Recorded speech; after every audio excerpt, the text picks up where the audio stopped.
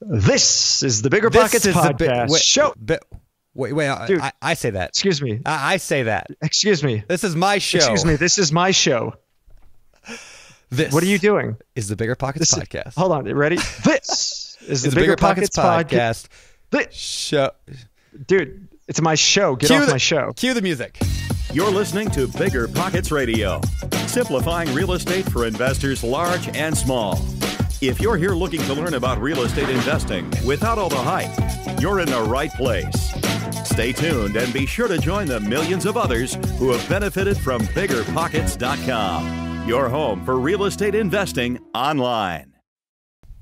What is going on, everybody? This is Josh Dorkin, host, the official host, the ex-host. I'm sorry, excuse you. The ex-host of the BiggerPockets Podcast. Of the BiggerPockets Podcast. The old here host of the BiggerPockets with my Podcast. Co-host, the host undeserving, of the podcast. Brandon Turner. I have come back, everybody, to take over my show. Back from the dead. Look at this. Brandon has grown a disgusting beard. His brain is getting too large. Handsome and beard. I need to take over. I got to take over. Is the word you were looking for. Yeah, I don't know, man. What's up? Hi. You're back. You're back from the dead. Weird. What's up? I think we hinted a few weeks ago that you were coming back for episode, 301, and here you are today, back for 301. Did you say 301 or 300? Yes. Yeah, and this was going to be a two-part show, and we've decided to crunch it together into one epic monster show. Monster, really, really long and quite entertaining and helpful show. It is, yeah. And I would encourage you guys, this is going to be the longest show we've ever done, I think, but listen to it in two parts if you have to on your drive to work and home, but make sure you listen to the whole thing. Everything we talk about today, every interview we do, and we'll get to that in a minute, is solid. Solid. So, yes. Yeah. So speaking of guests, guests, plural. I'm back. Well, you're Let's back. Talk about me. Let's not talk about you. We're going to talk about our guests today. We actually have 11 guests today. Yes, we have 11. 12 including me. 12 including you if you're a guest today. We can call you a guest today. I'm kind of a guest. Kind of a guest host. I am not here permanently, guys, unfortunately. I am back for today. I just want to see Brandon squirm. I want to make him a little uncomfortable. Thanks. That's weird. Today we're going to interview 11 of our past guests, and we're simply going to ask them, we have a few questions, but mainly, what is your best advice for new real estate investors? And like these are some of our fan favorites, people just love these guys and girls. Yes. Yeah. It's what? Are you doing a Yoda impression? Yes. I don't even know what you're doing. Josh is clearly anyone who's over intoxicated. 50 who watched late night television knows what's happening. Are you over 50? Don't worry about it. I don't think you're 50 yet. Anyway, they also share book recommendations. They do. Speaking of books, let's get to today's quick tip. Oh, it's so much better with me. I don't know. Okay. Quick tip. Today's quick tip. All right. So the quick tip is, why are we doing this show? Why are we doing this weird show? Why are you back? It's because we are doing this show. We are super excited about something, Brandon, and I don't know quite how we made this happen, given the fact that you can't stand me. And I can't stand. Yeah, I was going to say you can't stand me, but you like me. I just can't stand you. So it's I like you. Good relationship. I think you're awesome. Yeah, I think you're awesome. You like my beard, especially. Anyway, it's horrible. But here's today's quick tip. Brandon and I have spent some time doing something that I've wanted to do for a very long time, and that is to write massages. A full. Oh, this is awkward. Keep going. You were on a roll. So we have written collaboratively a book. My first full-length book. Yep. Which is really exciting. I mean, I know this is like your 732nd book. Welcome to being a published author, Josh. Well, I am a little better up here. But now I'm the author as well. So I'm very excited about this. So Brandon and I have a book coming out titled today. How to Invest comes out in real estate. It comes out. It does. Can you just let me finish? Keep going. Go. It's titled How to Invest in Real Estate: The Ultimate Beginner's Guide to Getting Started. Not to be confused with the Ultimate Beginner's Guide, which we wrote 5.5 years ago as a free ebook on the site. Correct. And that book has been downloaded by like well over 1 million people. I think millions and millions of downloads. I don't know exactly, but that book served as inspiration for this book. That was a guide. It was on the website. We gave it away as a free ebook. And what happened, we had countless people over the years reaching out to us, telling us how awesome the UBG was and how they were just hoping that we could turn it into something a little more comprehensive. And so since Brandon fired me from the podcast, I had a little more time and decided to do this. No, we've been hoping to do this for a while and collaborated on this book, which is absolutely fantastic. Yeah, it's as the author. Yeah, well, it's fantastic, not just because you helped write it, which makes it more fantastic. But no, what's cool is that we took the kind of approach of let's take a bunch of stories of BiggerPockets podcast guests, people that you've listened to for years on the show here, and we have over 40 stories throughout the book. So every time we talk about a different type of investing. Because here's the idea of the book, right? The big picture, and we'll move on in just a second. But the big picture is this: when somebody says, "I want to invest in real estate," what does that even mean? We wanted to make one. How do I invest in real estate? What does that actually mean? What type of real estate, right? So we wanted to make one book that we actually tentatively called it Start Here. The first title of this was called Start Here. Yep. Because we wanted to be able to hand people a book and say, start here. So if you're new, if you've done less than 5 deals, if you know people who have done less than 5 deals, get them this book. Even if you've done 100 deals, you'll probably learn something cool. But really the idea is we wanted to give one book to rule them all, one book to find them, one book to, I don't know the rest of that. Is that a Lord of the Rings Lord reference? of the Rings reference, yes. But one book we wanted to be Look like, at you. this You're is so nerdy. I know. That explains the beard. You're the troll. You're that short guy. What's his name? I don't even remember. Gimli. Yeah, I'm Gimli, except for I'm very tall, so I'm more like Gandalf. You look just like him. That's funny. Anyways, okay, we're gonna move on. But anyway, you guys check out the book. Where's your axe? I need an axe. Actually, I did axe throwing in Austin a few weeks ago. That was amazing. Anyway. Oh, nice. How to invest in real estate, the ultimate beginner's guide. You can get it today on biggerpockets.com/how-to-invest. Or if it's easier, just go to biggerpockets.com/store. But biggerpockets.com/how-to-invest. You can get the book now. There are a bunch of launch-only stuff or a bunch of bonuses you get, including if you buy in the first couple weeks, you're going to get an invite to a special live Q&A webinar with Josh and I. Dance for you. I'm not. I might dance on the Q&A webinar, but you'd have to ask. Oh, I thought we were doing that as a bonus. No. I will dance for free. You don't need to pay for that. I'll dance for anybody anytime. No, but you come to a Q&A webinar with me and Josh. We'll hang out with you for a while, answer your questions. But you've got to buy the book in the first 2 weeks to get that. Check it out. There's digital packages. There's ultimate packages where you get digital, audio, physical, everything shipped to your house. So check it out, biggerpockets.com/how. Well, you don't ship the digital and the audio. We do. We ship it via email. Oh, fancy. Right? Yes. Ooh, okay. Super fancy. All right. BiggerPockets.com, how to invest. Get the book today. There you Help go. us make it the best-selling real estate book in the world. That's the goal. That's the goal. That is. All right. Should we get to this thing? Let's get to the interviews. You guys are going to love this. Again, 11 interviews with some of the best real estate investors that I know, and a lot of really fun interviews, a lot of laughs today. You guys are going to love this. So no chit-chat really in between. No, you got all your chit-chat up front. Yep. We're just going to dive right into this thing. The advice is gold, Jerry. Gold. Yes. So also, guys, next week, check out the show. It was going to be a 2-parter. It's not going to be. So check out the show. It's going to be great because, you won't be back next week. I won't be in. Yeah. So all right. Life will be better for you and your ears. Oh, I don't know. Is that from something? I don't know. We're moving on. I just made that up. Yes. All right. We're moving on. Let's get to the interviews. Let's bring it on. All right. Here we go. Thanks, guys. All right, Tim, welcome to the show, man. So I have not had the pleasure of chatting with you on the podcast. Of course, Mindy was subbing in for me that day. Unfortunate for the world, but it's nice to meet you. It's nice to chat with you. Today's show, we're doing something very special, but we're going to focus on newbies. But before we do, let's give everybody like a 60-second brief on who you are. What do you do? What's your kind of real estate strategy? Sure. Thanks for having me on, guys. I appreciate it. I'm excited about being on this greatest hits album, 300 or 301. My original podcast was 221 with the substitute teacher, Mindy Jensen.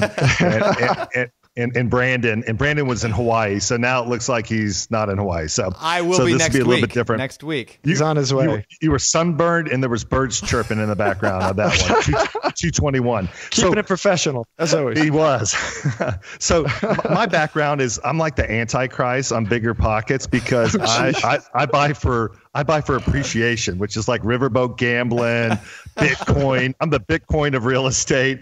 And so what my thing is my wife and I got some silver hair, and when you're young, you're trying to scrap a deal together. I get it. And you got to do whatever you got to do, but I'm in a different phase of my life. So all I buy is quality real estate in fantastic school districts. Literally where I buy is the #1 school district out of 963 in Texas. There's a cool little website called School Digger, like you're digging schools, to see what your town ranks with school districts. So I'm totally focused on school districts and appreciation.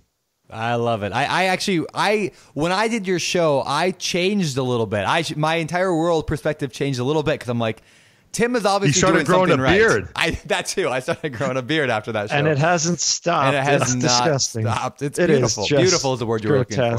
Beautiful. All right. So I just see unicorns and rainbows when I look at it. That's what I'm going for. That's the LSD. Oh, okay. Sorry.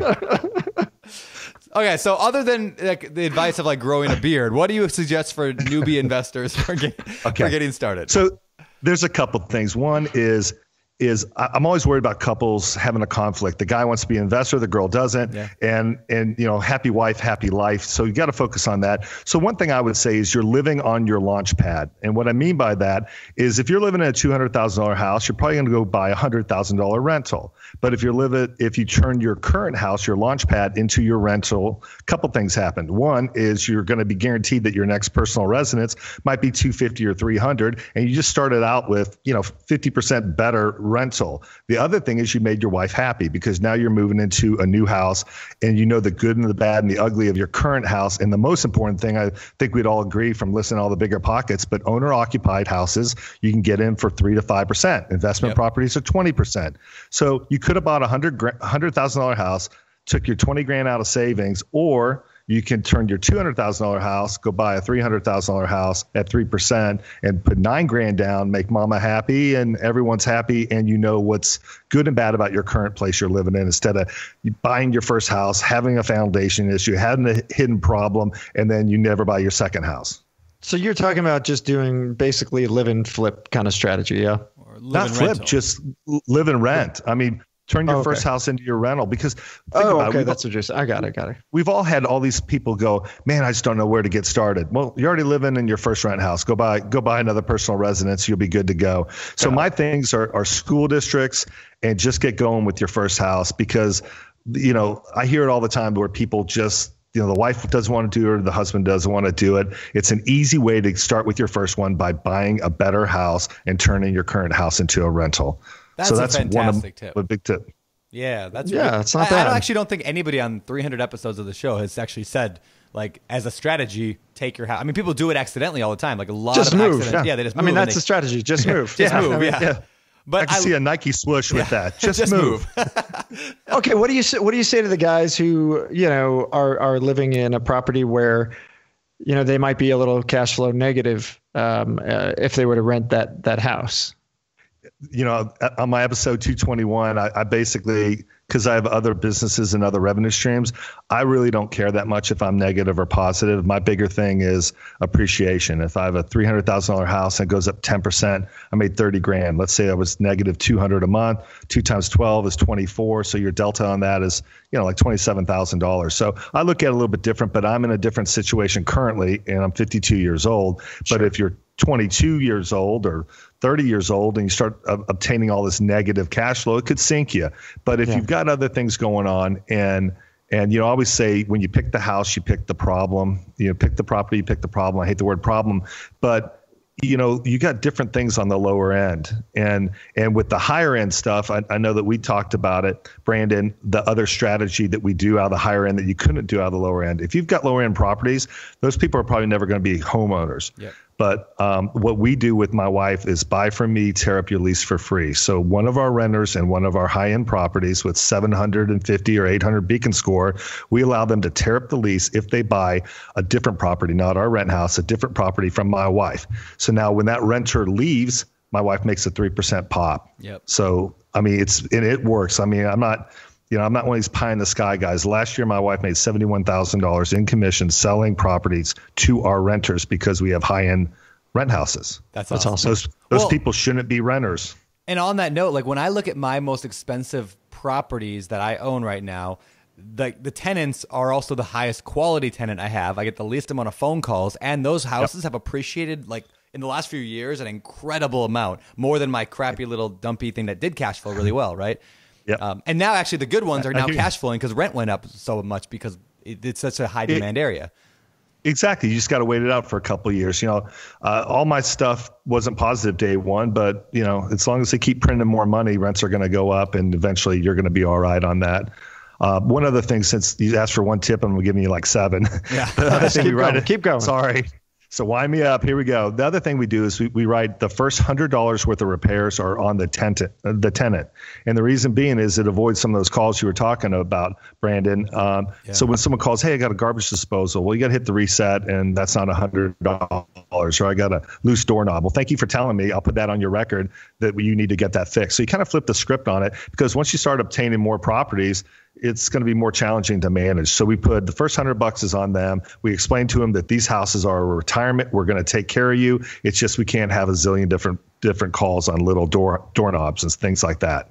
What's the response to that? Yeah, it's great once you explained it to them and just going, see it from our side, but also realize there's no one that cares more about this house. I mean, this isn't, we have one rent houses. We've got 19 quality high-end rentals. Before, we had some low-end apartments. When we had a podcast a year and a half ago, we cleared up all of the lower-end stuff, and now it's just quality stuff. Portfolios worth about $8 million, and it's just quality stuff. That's great. Awesome, man. Well, anything else, Brandon? I'm up for any other final tips to leave us with before we get out of here, Tim, for a brand newbie just getting started. I'm going to do a couple things. It's a shameless plug. If I don't come on and plug it, something, then we're in trouble. But I sent each of you guys a copy of this book. And what's funny is it was made in my wife loves/hates rental properties. And what it is, I just sent it. You guys might not have got it yet. Make a decision. Exactly. But it's 16 chapters. I thought about it when I saw Scott Trench and Mindy in y'all's foyer in Denver. And I thought, I'm going to write a book with the guy's perspective on a chapter and then the girl's perspective. Guy, girl. I made my wife look like George Jensen with the Jetson lady. There you go. Not Mindy Jensen, but little animated cartoon wife. Yeah, exactly. But the reason why all the money goes to the women's shelter, Safe Haven in Fort Worth, Texas. I'm not trying to make any money off it. But what it's for is when the guy's into this and the girl's not, or vice versa. You got this book back and forth explaining the guy's perspective and the girl's perspective. And what got me thinking about that is the book everyone recommends on your show. That guy wrote a lot of books, and then Kim Kiyosaki wrote a lot of books, and I read her book, and it made me understand the female perspective. So I wanted to combine male and female perspective all in one. Cool. And then the other thing that Mindy asked is, this is the coolest book I've read in probably the last 5 years. What is it? This is a radio show. You do realize you keep showing pictures. This is a radio show, man. It's YouTube also. Well, yeah. This beard just gets, I'm like, it's like a tractor beam. It's distracting. It's disgusting. It's attractive. Attractive is the word you were looking for. It's something. Attractive. I think I see a Cheeto in it. It's saving it for later. All right. It's entrepreneurial reflection. I just met the author about a month ago. He's a great guy, 78-year-old guy. His name is Jay Rogers, Rodgers. And what's great about it, like he did a deal where he bought a condo in the Omni in downtown Fort Worth, and he was worried that they were going to discount out the final units and it would hurt his value. And so he ended up writing in the contract that if you discount out any units, then I get the difference. So say it's $40 a square foot, he's going to get it. So sure enough, they try to blow out a unit for like $300,000, and his was a multi-million-dollar unit. So he put a contract on the $300,000 unit. He would have got it for like $23,000 because of the discount. So anyway, his stuff is just super lot of real estate, a lot of higher end. It's like a book for an older entrepreneur. It's not blocking and tackling like Scott Trench is Set for Life, which is a great book to get started with. This is kind of algebra and calculus. Cool little book. Cool. Awesome. Cool. And obviously that would be your book recommendation then. There you go. There you go. All right. Fantastic. Well, Tim, thank you for coming on and sharing your energy and your wisdom, and we really appreciate it. And I appreciate it. And thank y'all for doing this Greatest Hits podcast. Yeah. It's much appreciated.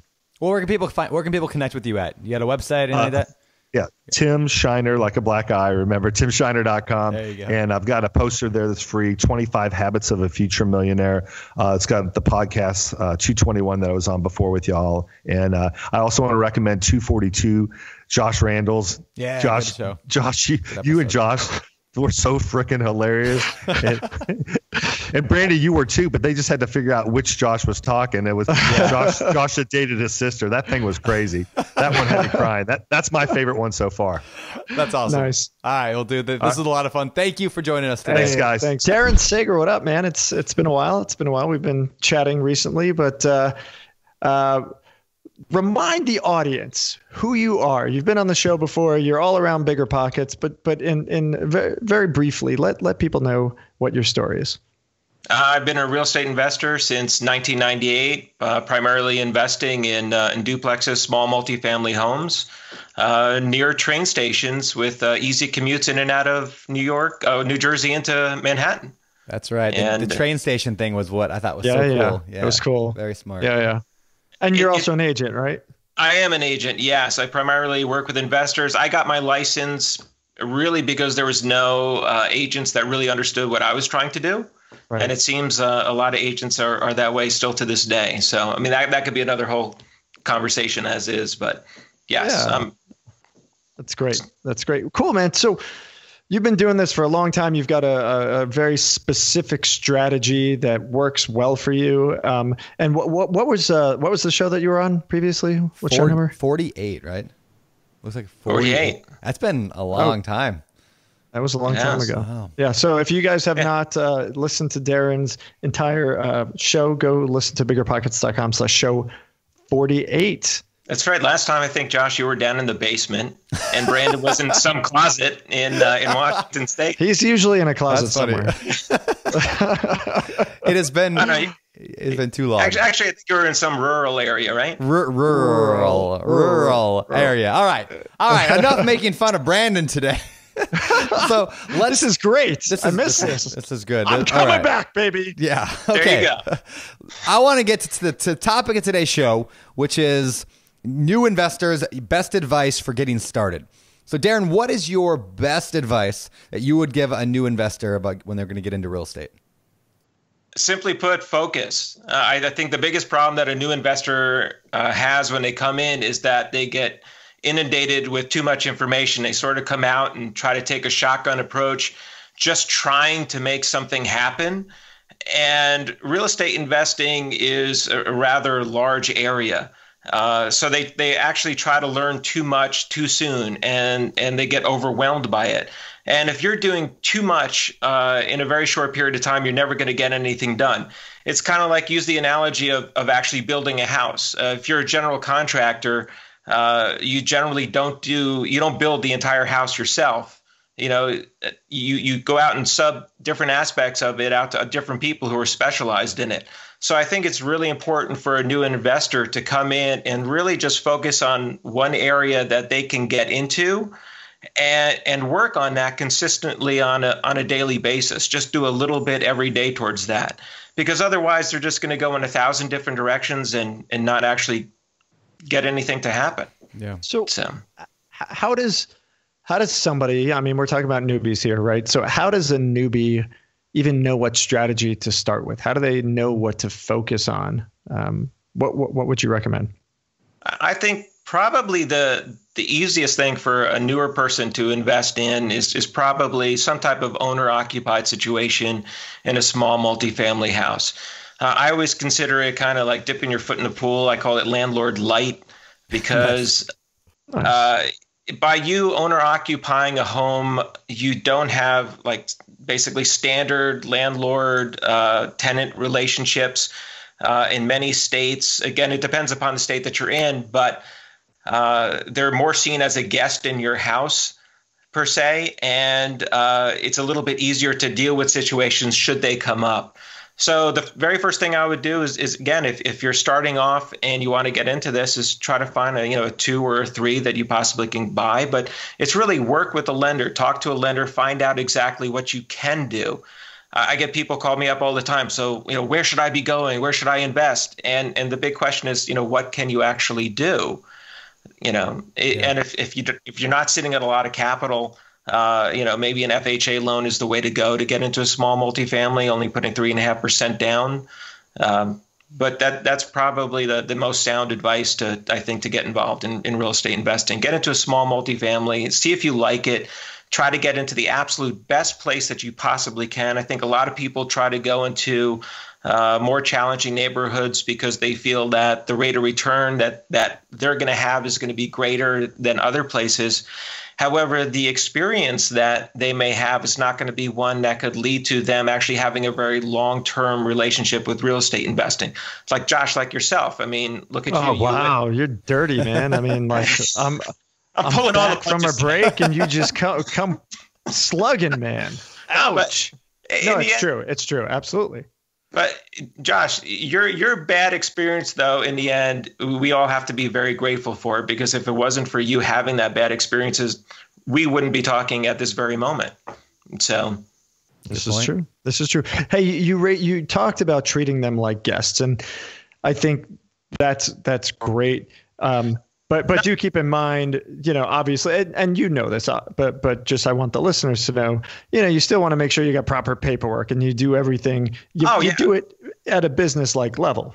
I don't mean that you should be treating them like a house guest on a cordial level. That's not what I mean. What I mean is that the way, and I'm not an attorney and I only played one in high school drama. So you definitely should talk to your attorney about this. But it's my understanding that the way the law perceives the tenants being in your residence is different since they're underneath your roof versus a standard landlord-tenant relationship when you don't occupy the unit on a small multifamily. There's a lot more leeway that they give you in your ability to say yes or no to a prospective tenant because, again, it's your home. Yeah. So that whole idea of house hacking, like focusing on that, I think is such a good first step. I mean, that's how I started. Did you house hack too, right? Like the beginning. Yes. Yeah. Like it's such a good just intro thing. Now, what about somebody who just like cannot do that for whatever reason? Let's say their spouse will not live in a multifamily no matter what. Like, how does somebody then go, well, should I just not invest in real estate, or do you have another backup plan for those people? Well, obviously, I think it's best if if you have a spouse that you're both working towards the same goal. Yeah. So if Josh, when you came out a couple years ago and did our meetup in New York, you literally did not talk about real estate investing. I don't think at all. Oh. But wow. But here's people the thing. seem to like me, though, I think. Absolutely. Now, it was a great meetup. What you spoke about for that entire time was your why. The purpose. Okay. Yeah. Right. Exactly. So if you're not both working towards that similar purpose, then you're not going to be on the same page no matter what it is that you try to do. You both have to have the similar goals as to what it is you're trying to achieve. So you got to get your why straight no matter what. It doesn't matter, what you possibly can get into. So if your spouse doesn't want to go into a small multifamily and kind of take that step, then obviously you have to look at other prospective ways of getting in. If you want to start in small multifamily, you're obviously going to have to put more money down. And you're going to have to choose a market that hopefully your spouse will be comfortable going to in the middle of the night. Yeah. You don't want to go into those rough neighborhoods where it can be a little bit more challenging just to chase higher returns. Because again, you're chasing higher returns, but you're also chasing what's going to be an impact upon your time. Yeah. All right. And that's something that we really don't talk about all that much. Yeah, everyone loves, oh, what's the cap rate? What's it going to be? What's my internal rate of return? But what's your time worth, right? Yeah. Is it worth to get those double-digit returns if it means that you're getting text in the middle of the night, with issue after issue? To me, it's not. I'm much more conservative in that way. I'd rather make less and have much more peace in my life. I could not agree more. Yeah. I think people have overlooked that a lot too, right? I mean, like Josh, you started at that level. I started at that level. Like, buy like the dumpiest, cheapest house you can buy, or like even if it's in a little bit of a war zone or a little bit of a, yeah. I regret those. I mean, I learned a lot, but man, they're not my good properties today.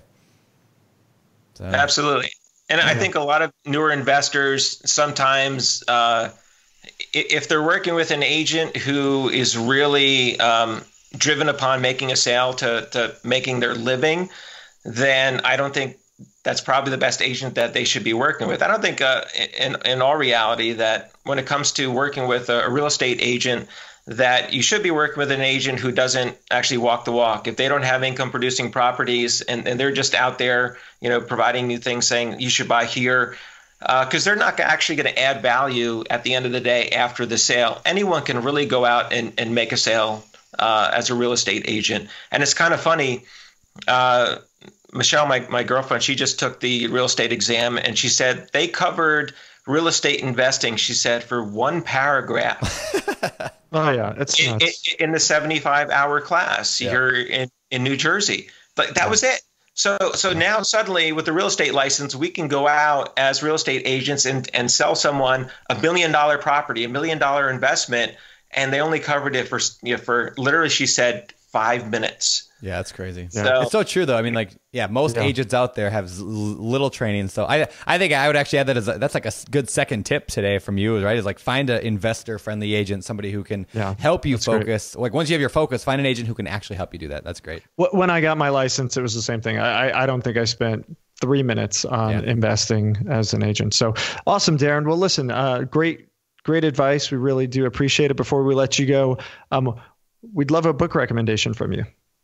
Let's see. I think this was the last recommendation I had, right? It was for Hamburger America, but I think it got thrown out. Actually, I probably said my most prized book that I have in my collection is actually this one. Hey, that's my book. Hey. So I don't know if you're aware, but this is actually the very first printed copy. What is the book, by the way? Brandon? Yeah, I think that was the book. Low and No Money Down by Brandon Turner. So yeah, the very first printing that was ever done, Brandon actually sent to my house. There was 2 of these, and I am absolutely, it's my prized collection.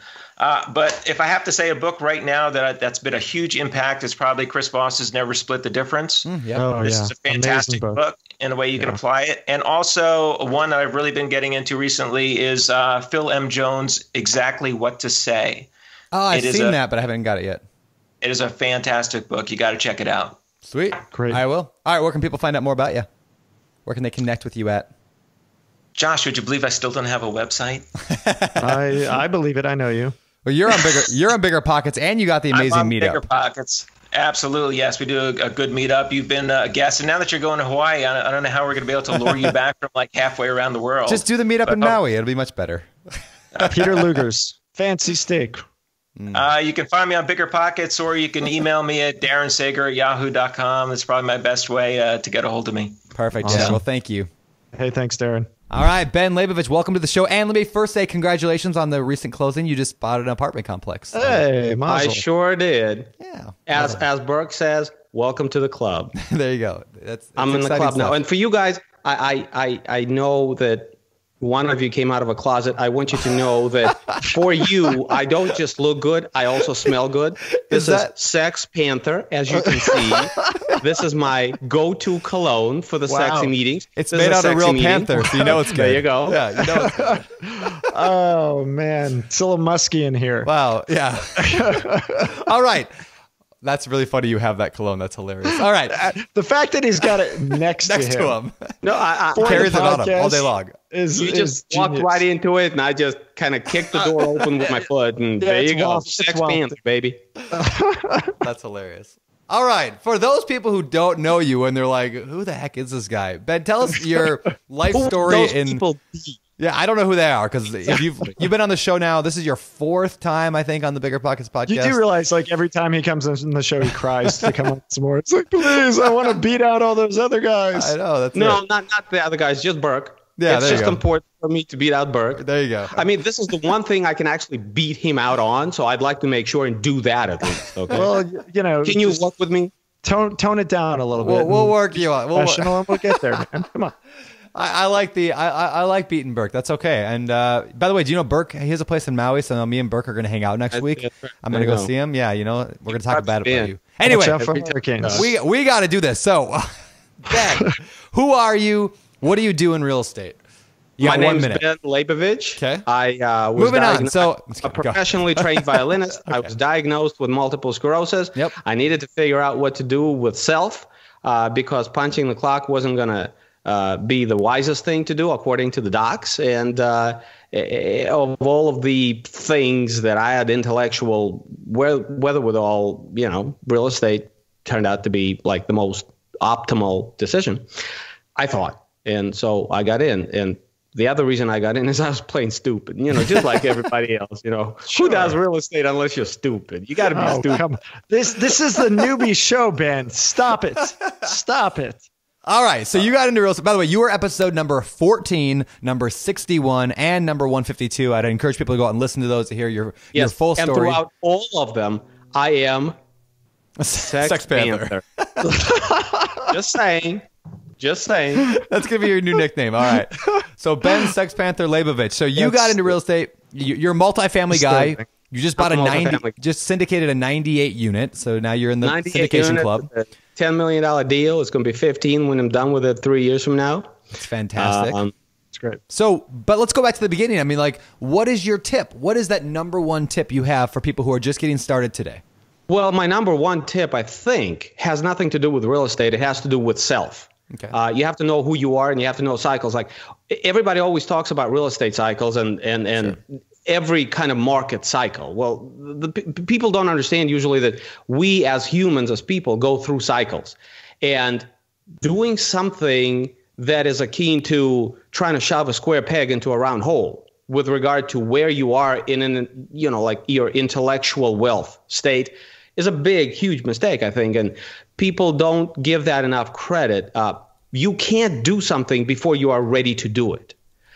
Both, spiritually and logically have the kind of the worth up here. So what do you mean by cycle? I mean, like a personal Ben, cycle. I mean, like I've interviewed you for probably like 4 to 5 hours now on this podcast. And I got to tell you, I don't know what the hell you're talking about. Well, the reason you can't relate is because you've been stuck in the 5-year-old cycle ever since you were 5.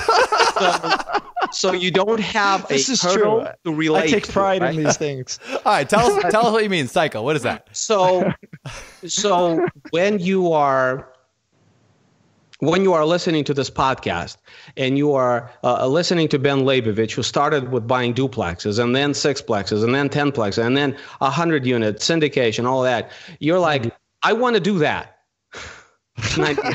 I want to do that.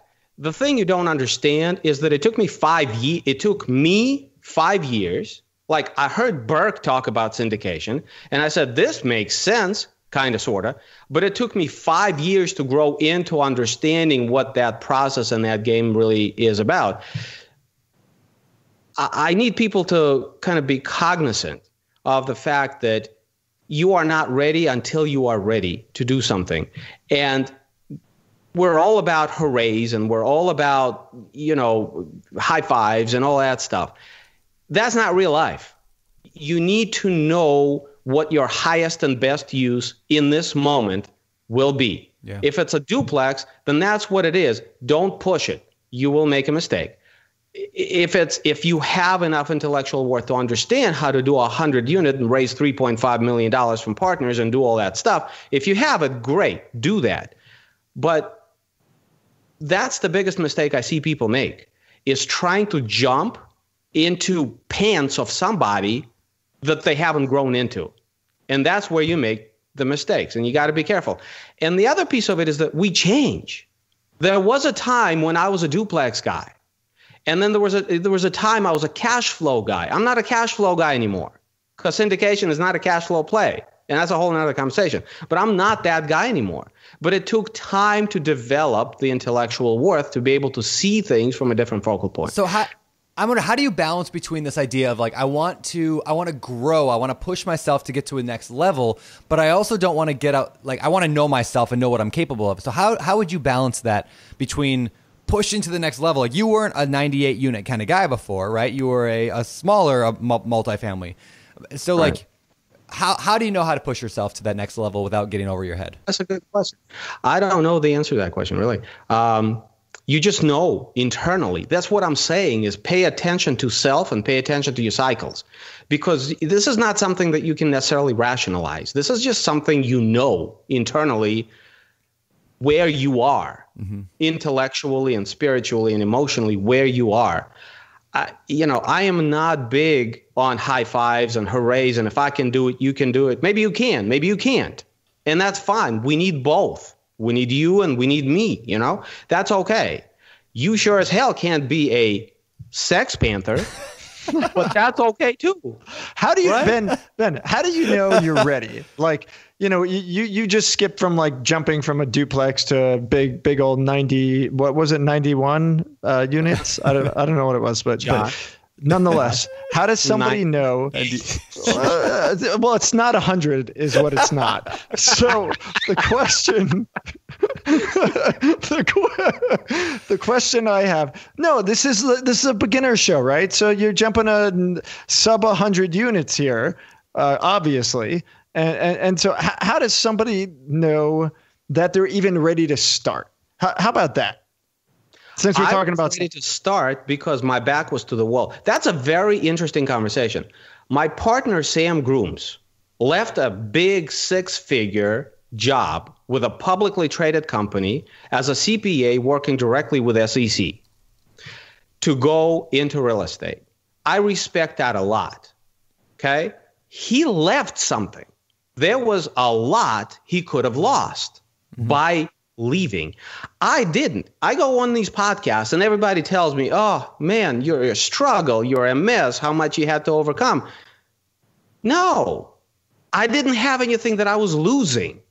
My back was to the wall. It was this or what? So how do you know that you are ready? You know that you are ready. That's all I can tell you is you know that you are ready.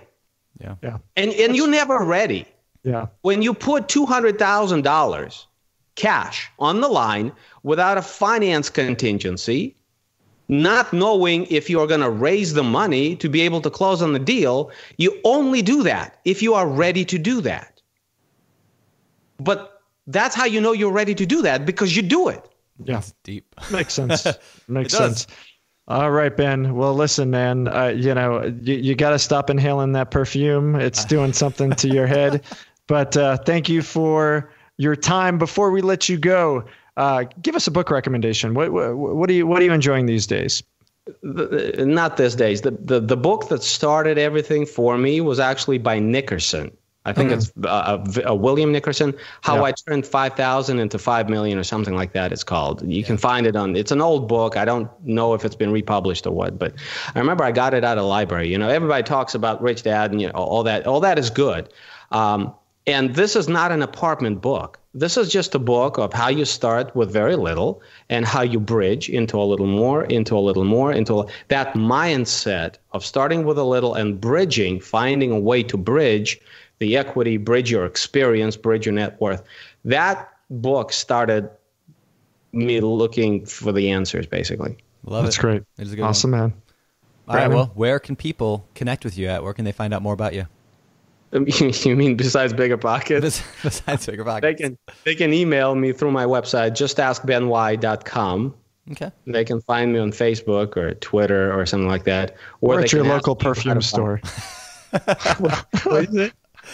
They can find you at your local perfume store. Yeah. Listen, I get it online. It's black market. You can't buy this stuff. Ben, good chatting. Good luck to you. Go for 100 next time, man. Little short this time. That's funny. Great to be with you guys. You too. Hey, take it easy. All right, Zeona, welcome back to the BiggerPockets Podcast. How are you? Great. Thanks for having me. Howdy. Yeah. Howdy. So Josh was not on the last episode with you either, was he? I don't think. No, so Josh knows nothing. No, Josh knows nothing. Wow. I mean, this is what my children think, but now that it's public, I'm screwed. Yeah. All right. So yeah, we did meet at one of our BiggerPockets meetups. So yeah, and I remembered that shockingly. Yeah, I know. It's because I'm striking. I'm amazing. Beautiful. Oh yeah. You've got like glitter shimmering down your hair. I'm going to Burning Man. Nice. Yeah. I was just going to ask if you're going to Burning Man because I thought I remember you saying that. So very cool. Yeah. When's that start? Have fun. Is that Saturday? That's okay. Nice. All right. Well, have fun. I'm glad we're doing the interview now and not next week. Yeah. All right. A lot less glitter then. Yes, a lot less glitter. All right. So tell us who you are, how you got it. Like, what's your real estate kind of story in the next 60 seconds? Go. I'm Zeona McIntyre, and I do real estate through Airbnb. So I now own 6 properties, but I started with nothing, and I was just renting out a room in the house that I was renting. And then it kind of grew into renting a few different apartments, and then I've also segued into managing homes for other people. So now we manage, on top of my 6 properties, we manage another 20 all over the world. So it's definitely something that's super doable for people that don't have any properties on their own, and they can use other people's properties to get into it and build a whole bunch of savings and wealth through that. And then they can segue into buying their own properties. And you can do Airbnb just with, a spare room in your house or in your basement. So I think it's a really accessible tool for people that are wanting to get started. Perfect. Nice. Perfect. Nice. All right. All right. And so what would be your tip then? I mean, what newbie tip might be something along the lines of what you did, but maybe not. What would you recommend to somebody starting out? I think it's really important to just get started. And that's why Airbnb is such a great tool, is that you don't need to own anything. You generally live somewhere. So you can start just renting out your room if you're on a trip or you go camping or whatever. If you have a spare room, you can make money off of that. So just start renting that out, fix up your basement, rent the RV that's parked in your driveway, get creative. Nice. I even know people that rent a tent in their backyard and they pay for half their mortgage with that. So there's lots of ways. Yeah, glamping. Yeah. A tent and a fire pit. Hold on. This one, I mean, the rest of it all, I could get around. So they've got a property, they've got a yard, they've got a tent set up on the property. Are you in San Francisco? No. Why San Francisco? It's that expensive. That's a homeless guy. No, but okay. So this was in Colorado Springs, and in Colorado Springs, the camping, the campgrounds just fill up. It's so popular. And so these people were like, well, let's see what the campgrounds charge. They found out it was $50 a night. And they were like, sweet, we open to open space. Let's just put them here and say there's hiking trails. They didn't even provide a tent. They made them bring their own. But they had a little fire pit and they provided some s'mores fixins, and that was it. That's hysterical. So, what I love about this idea, right, is even if you can't afford to go buy a property, like you said, you probably have an extra bedroom. Even if you're renting, you probably have an extra bedroom in your right. It's doing something. Because doing something is better than doing nothing, right? And so even if it means a bedroom, I mean, actually my very first, you could call it rental. I had a 4-bedroom apartment I rented in college, and I rented out all 4 bedrooms. Eventually I slept on the couch, and I was living for free, making money to live on the couch, which I wouldn't do today, but it was something, right? It was taking control of your finances versus being drug around. I love exactly. That. All right. So that works. I mean, I think that works pretty well when you're, maybe in your 20s or younger. I don't know how many folks, in 50s, 60s, 70s want to necessarily rent out a room in their house to somebody. What would you say to somebody in that position? Would it be similar advice or? Well, it sort of depends, because I found that a lot of empty nesters miss having some younger people around. And so they do renting out their spare room. But a lot of people have a separate entrance basement. And that's the way to do it as a grown up, is be okay, sweet. Let's just rent it out. And then you don't even have to interact with the people. You just provide them a really thorough house manual, and they know how to get in, and Yeah. And you just do the cleans yourself if you want to go, super basic. So that's exactly what I just did. So we just bought a triplex in Maui, right? So I'm going to live in one unit for a while, right? The back unit I'm going to rent out, probably traditional rental, because Hawaii's not real in love with vacation rentals, but the basement we'll probably just rent out on Airbnb, when people aren't coming to visit, like, friends and family, but like, that's exactly. I haven't been invited yet. I have been in talks with Josh's wife, and you are on my calendar for coming out. So you may not know that, but Josh, you are actually booked. You are my first booking. Yes. Yes. And you know how much I charged you? That's what I'm talking about. That's family right there. No, I'm going to charge you a lot for that. So, you son of a. Anyway, Zeona, you're invited out anytime. And everybody listen to the show. You're not invited. No, dude, all right. That's such a bad idea. I just said you're not invited. Okay. All right. So, no, but like, I mean, like, the way I looked at that is it's going to help to be able to live in a really cool area. Like, and you can do that even if you live in a not cool area. Like, I was surprised. I did a vacation rental for a short time, and I was like in my area of Grays Harbor, Washington, not a tourist area at all. And I still had it booked like almost every single night because people just naturally travel, whether or not it's to a vacation place or not. Have you found the same thing in your, like, have you found areas that are better or worse for vacation rentals?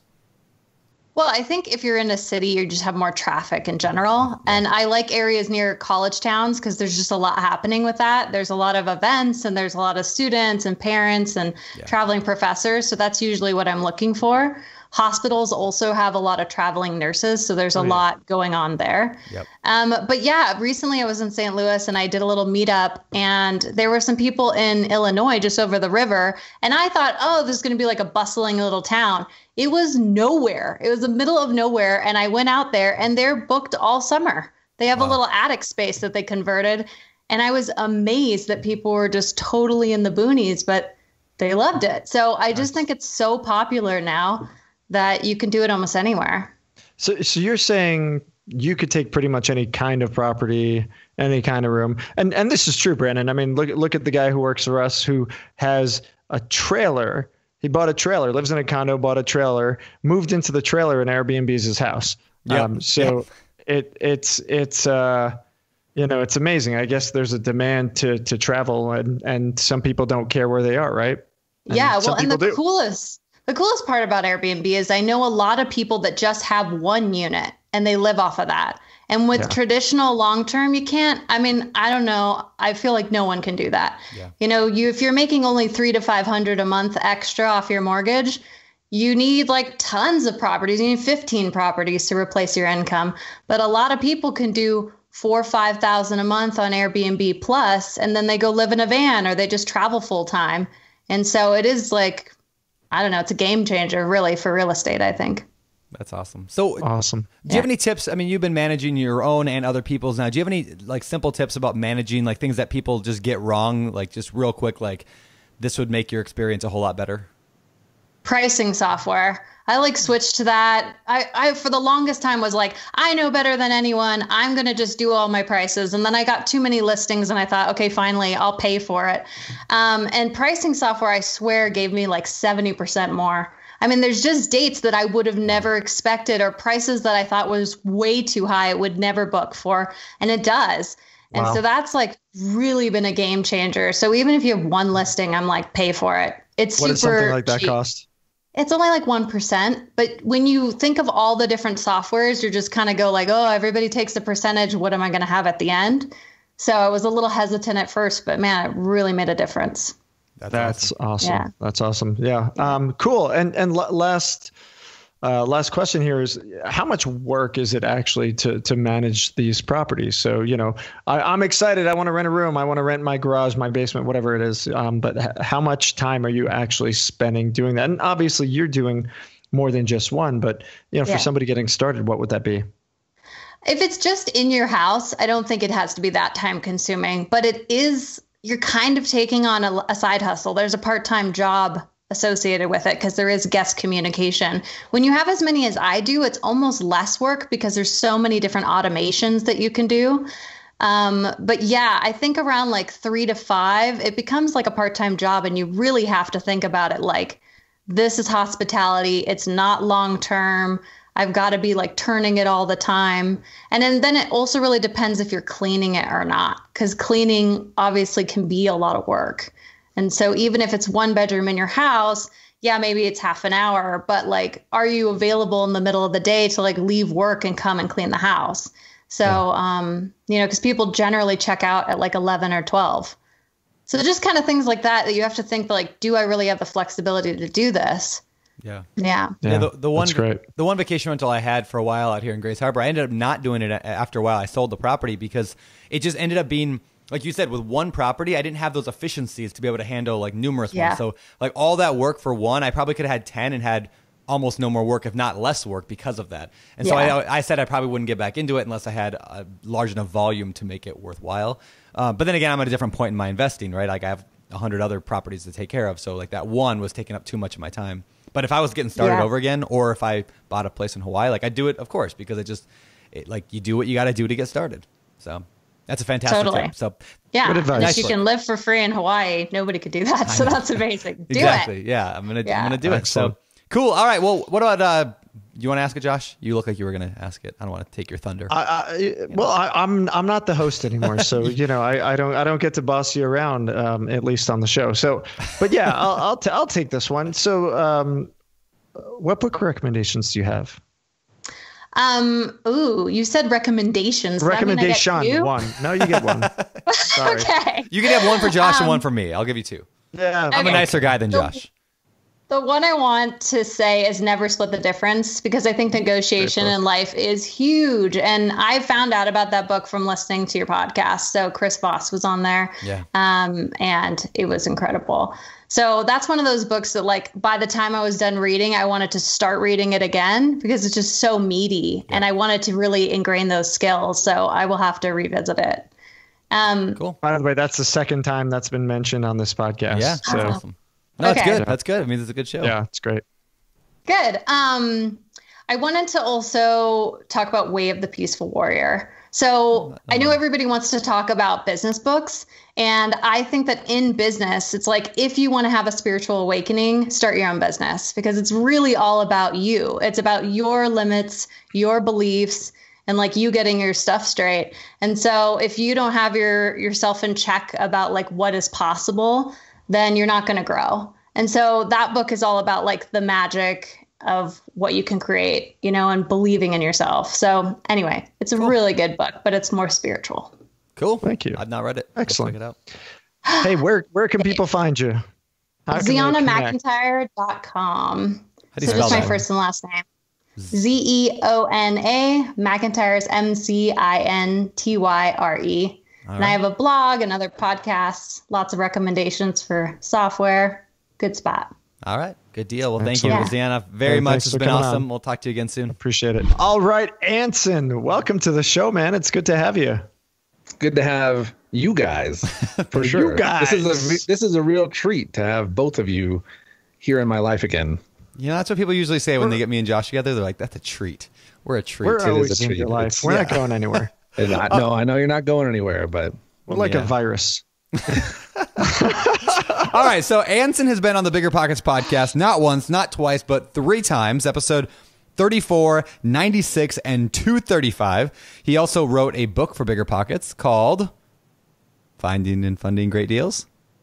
Did I get it right? All right. Okay, there was like I had to make sure. Fear. I know. I was like, what if it was like finding and funding decent, finding and funding decent deals, decent mediocre deals, decent things. All right. Yeah. All right. So for those who have not heard you, though, tell us who you are and what do you do in real estate. You have 1 minute. Go. All right. So I live in Denver. I am a fix and flipper, a wholesaler. I'm also licensed, so I do occasional license stuff. Right now, I'm working on expanding and refining systems here, expanding out into other markets, and getting into long-term cash flow, which Brandon's been kicking my butt about for years now. So that's true. That's my focus for the next year, but I'm still doing fix and flip, still doing that thing. Cool. Excellent. All right. That's great. All right. So today's show, we're talking to people about their best tips. And so we'd love to hear, what is your number one tip for newbies other than don't let your wife cut your hair? My wife cuts my hair. My wife does a good job. I just don't style it very well. All right. Jeez, these guys. Everyone's a comedian. He's got a good foundation. He's just not doing enough with it. We got it. All right. So my number one, I'm going to cheat a little, and I'm going to say is to be specific and persistent. And so inside of there, I want to understand, I want to instill in the newbies that you have to stick with it, and you have to have this consistency thing that people talk about. And then the persistent piece, the specific piece would be a laser focus. And I know I've talked about this before a little bit, but when I started out, I didn't have a laser focus. It was like shiny objects everywhere. And of course, when you're starting out, you can read, 10 different BiggerPockets books, 20 different forum things, and then you have 30 things that you're trying to go pursue. But if you laser focus on one thing, let's say it's wholesaling, and you run after it with consistency, you're going to be successful. You can go on to those shiny objects once you've kind of mastered and made some money in that laser focused niche. Yeah. Got it. So pick a niche, pick a strategy. Niche, Josh. Niche. God bless you. And then focus on that and go, just go all out, learn everything you can. Is that kind of what you're saying? And then exactly. Exactly. Yeah. It's like that laser focus, and then you have to stick consistent. You can't just, try it out for a month and see if it's for you and then quit because it didn't work out in that month. You gotta devote some time and effort and energy over a long run for that to work out. I heard this really good analogy one time. It was like this guy was talking about there's two islands, right? You live on one island, and then there's like they call it like Paradise Island or whatever. There's like Reality Island and like Dream Island, we'll call it, right? And he's like, everything you do, like for example, wholesaling, or you're going to start an Amazon business, or you're going to whatever, it doesn't matter. Anything you're trying to do for financial freedom is like building a bridge. And it takes a long time to build that bridge from one island to the other. But what people do is they build half the bridge. Then they're like, man, this is taking a long time. So they go back to the beginning and they start building another bridge and then another. And some people have dozens of bridges started across this thing, but they never do it. Or instead, if they just focused on one bridge, they would get there. And then they can go play with as many bridges as they want to at that point because they got the one done. And that made a big impact when I heard that. No, it's huge. And you can branch off from that new island. Yeah. And that new island might be, financial security or, making more in a month than some people do in a year. And that gives you so many more options. At that point, you could build that bridge to, long-term wealth or forever cash flow or, more Amazon businesses or whatever you want. Yeah, I think far too many people in entrepreneurship, and make no mistake, being a real estate investor is being an entrepreneur. I think far too many people fail because they quit, and that seems pretty obvious, but they quit before they had a chance to get anywhere, and it's this instant gratification thing that we've got, right? Hey, if I didn't get there in 5 minutes or on my first try, then I'm gonna give up. Well, guess what? The people who are the most successful in this world and real estate and everything else are the people who struggled and got there and were willing to fight it out, right? Well, I actually tell people about Josh all the time, right? I mean, look at Josh. Like, he's not a very good-looking guy. He's not, his intelligence is a little bit lower. For me. He's got really nothing going for him. But honestly, like the fact that Josh worked in his basement for 10 years before I ever even emerged into somewhat helping Josh. Your persistence on that one thing is what made you successful. That's why 90% of businesses fail. They wouldn't have done what you did. Anson, I would say the same thing about you. You've been flipping forever now. And most people wouldn't have gotten through those tough first years. Yeah, exactly. And even on this, that's kind of like the long-term strategy, but even in the tiny things on a day-to-day business, they'll, someone will say, hey, I tried direct mail and it didn't work. Yeah. Well, how many did you send and how often did you send and who did you send it to? And I sent 500 out one time and then they quit. Yep. Yeah. And of course you're not going to see results there. You're not pushing that snowball down the hill to gain that momentum. And so, and it's with that, I tried networking and it didn't work. Well, did you spend the whole year? You said hi to one guy and you walked away. Yeah, exactly. So I went to the gym one time and I didn't get a 6-pack, and so I was like, this sucks. I quit. Oh man. Yeah, they lied. Too bad. I don't know. Yeah. Well, you went to Great Clips once and you're like, I can't do this anymore. I'm gonna cut it myself. I'm doing it myself. I didn't cut my own hair. You got a flow bee. It's all good. Suck cut. All right. So Anson, my question to you then is, so take us off of my hair. When do you grit and when do you quit? I like that phrase, right? When to grit, when to quit. I didn't make that up. I heard that in a book. But like, how do you know when, like, I mean, let's say you've been working at wholesaling for 2 years and like you've just not made any money, or you've been trying to flip for 2 years, 3 years. At what point, how do you know you've done enough that it just is not going to work out for you? You don't have the personality or the luck or whatever. That's a great question. And I love that grit concept. I think the Angela Duckworth grit book is one of my favorites from last year. That whole concept, and that's important, right? When to throw in the towel. And I think if you're doing the right things, if you're taking the right actions with the right consistency, I don't see a way that you can honestly fail. Yeah. So there must be something in your process or something that you're doing that is not creating the results that you want. And so before throwing in the towel, I would definitely get with somebody who's more successful than you. BiggerPockets is a great, not just to keep plugging this platform, but keep going. Concept. Keep going.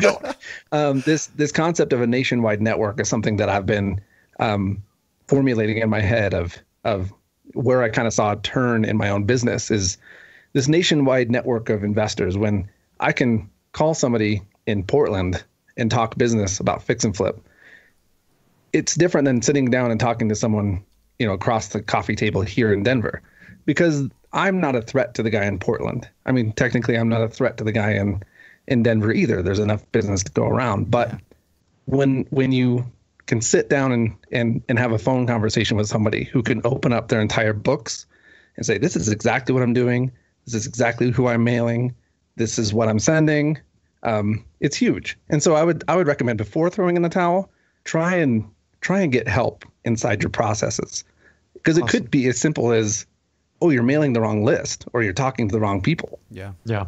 No, that's really, really great advice. And I would say I concur. I've had some of the smartest people on the planet supposedly tell me to quit, early in on the business. And I knew, that I would be successful despite what they thought. And so, that's not always true, but, as long as you continue to make headway and progress, I just can't see failure as an option. But that's me, right? I mean, I think a lot of people who, like you mentioned this word process, and I love that. It's one of my favorite words, like my favorite concept, right? Like everything comes down to a process that we do, right? Everything in our life is like a process. Like you don't have a six-pack because you're not doing the right process, right? And not you. I mean, you have a amazing six-pack. Obviously. I've seen it. But you don't have a six-pack because you're not doing the right process. You're not a successful wholesaler or a flipper or a rental owner because you're not doing the right process. So yeah, get that process nailed down and figure out, why are you not doing the process correctly? Like, how many deals are you offering on? Oh, none. Well, weird. You didn't get any accepted because you didn't offer on any. Like, how many did you analyze? Oh, you didn't analyze any? Well, of course you didn't offer any because you didn't, it's like these processes that anyway, so I think that's perfect. Get with somebody else who can expose what you're doing wrong in the process. And I mean, this isn't rocket science. I mean, there's formulas out there of how to create a successful, whatever, wholesaling business, fix and flip, whatever you want to do. If you're not having success, there's something wrong with what you're doing, first of all. And then people I think they throw in the towel too early. I mean, if they're going 2 years with no results, they should have, a year and a half ago got help. Yep. I mean, honestly. That's great. That's great. Awesome. Anson, thank you so much for the insight. Before we let you go, what would you say, besides grit, would be your new book recommendation? All right. So for people. So this is thanks to Brandon. I think Brendon Bouchard's High Performance Habits was my favorite book this year. Book. Yep. And I've been trying to dig really deep into that book and into him as an author and speaker and all the things that he does. I feel like he gets that kind of process, and his process is how to become a high performer. And a lot of concepts in that book are stuff I haven't read regurgitated in a bunch of other books, which by now there's a lot of regurgitation going on, but that was it was a fresh look at kind of that whole concept. Yeah. And so thanks for that recommendation, Brandon. I think I saw it on your Instagram or something. So probably it's an amazing book. Yeah, I do like that book a lot. Excellent. Well, all right, man. Well, before we let you go, where can people get in touch? How can they reach out to you? Usually I just point people towards my BiggerPockets profile. Sure. So just look up Anson Young on BiggerPockets and you'll find me there somewhere. Perfect. And you can just reach out, send me a message, and we'll link up from there. Perfect. Excellent. All right, man. Well, thanks so much for coming on. We really appreciate it. Thank you guys.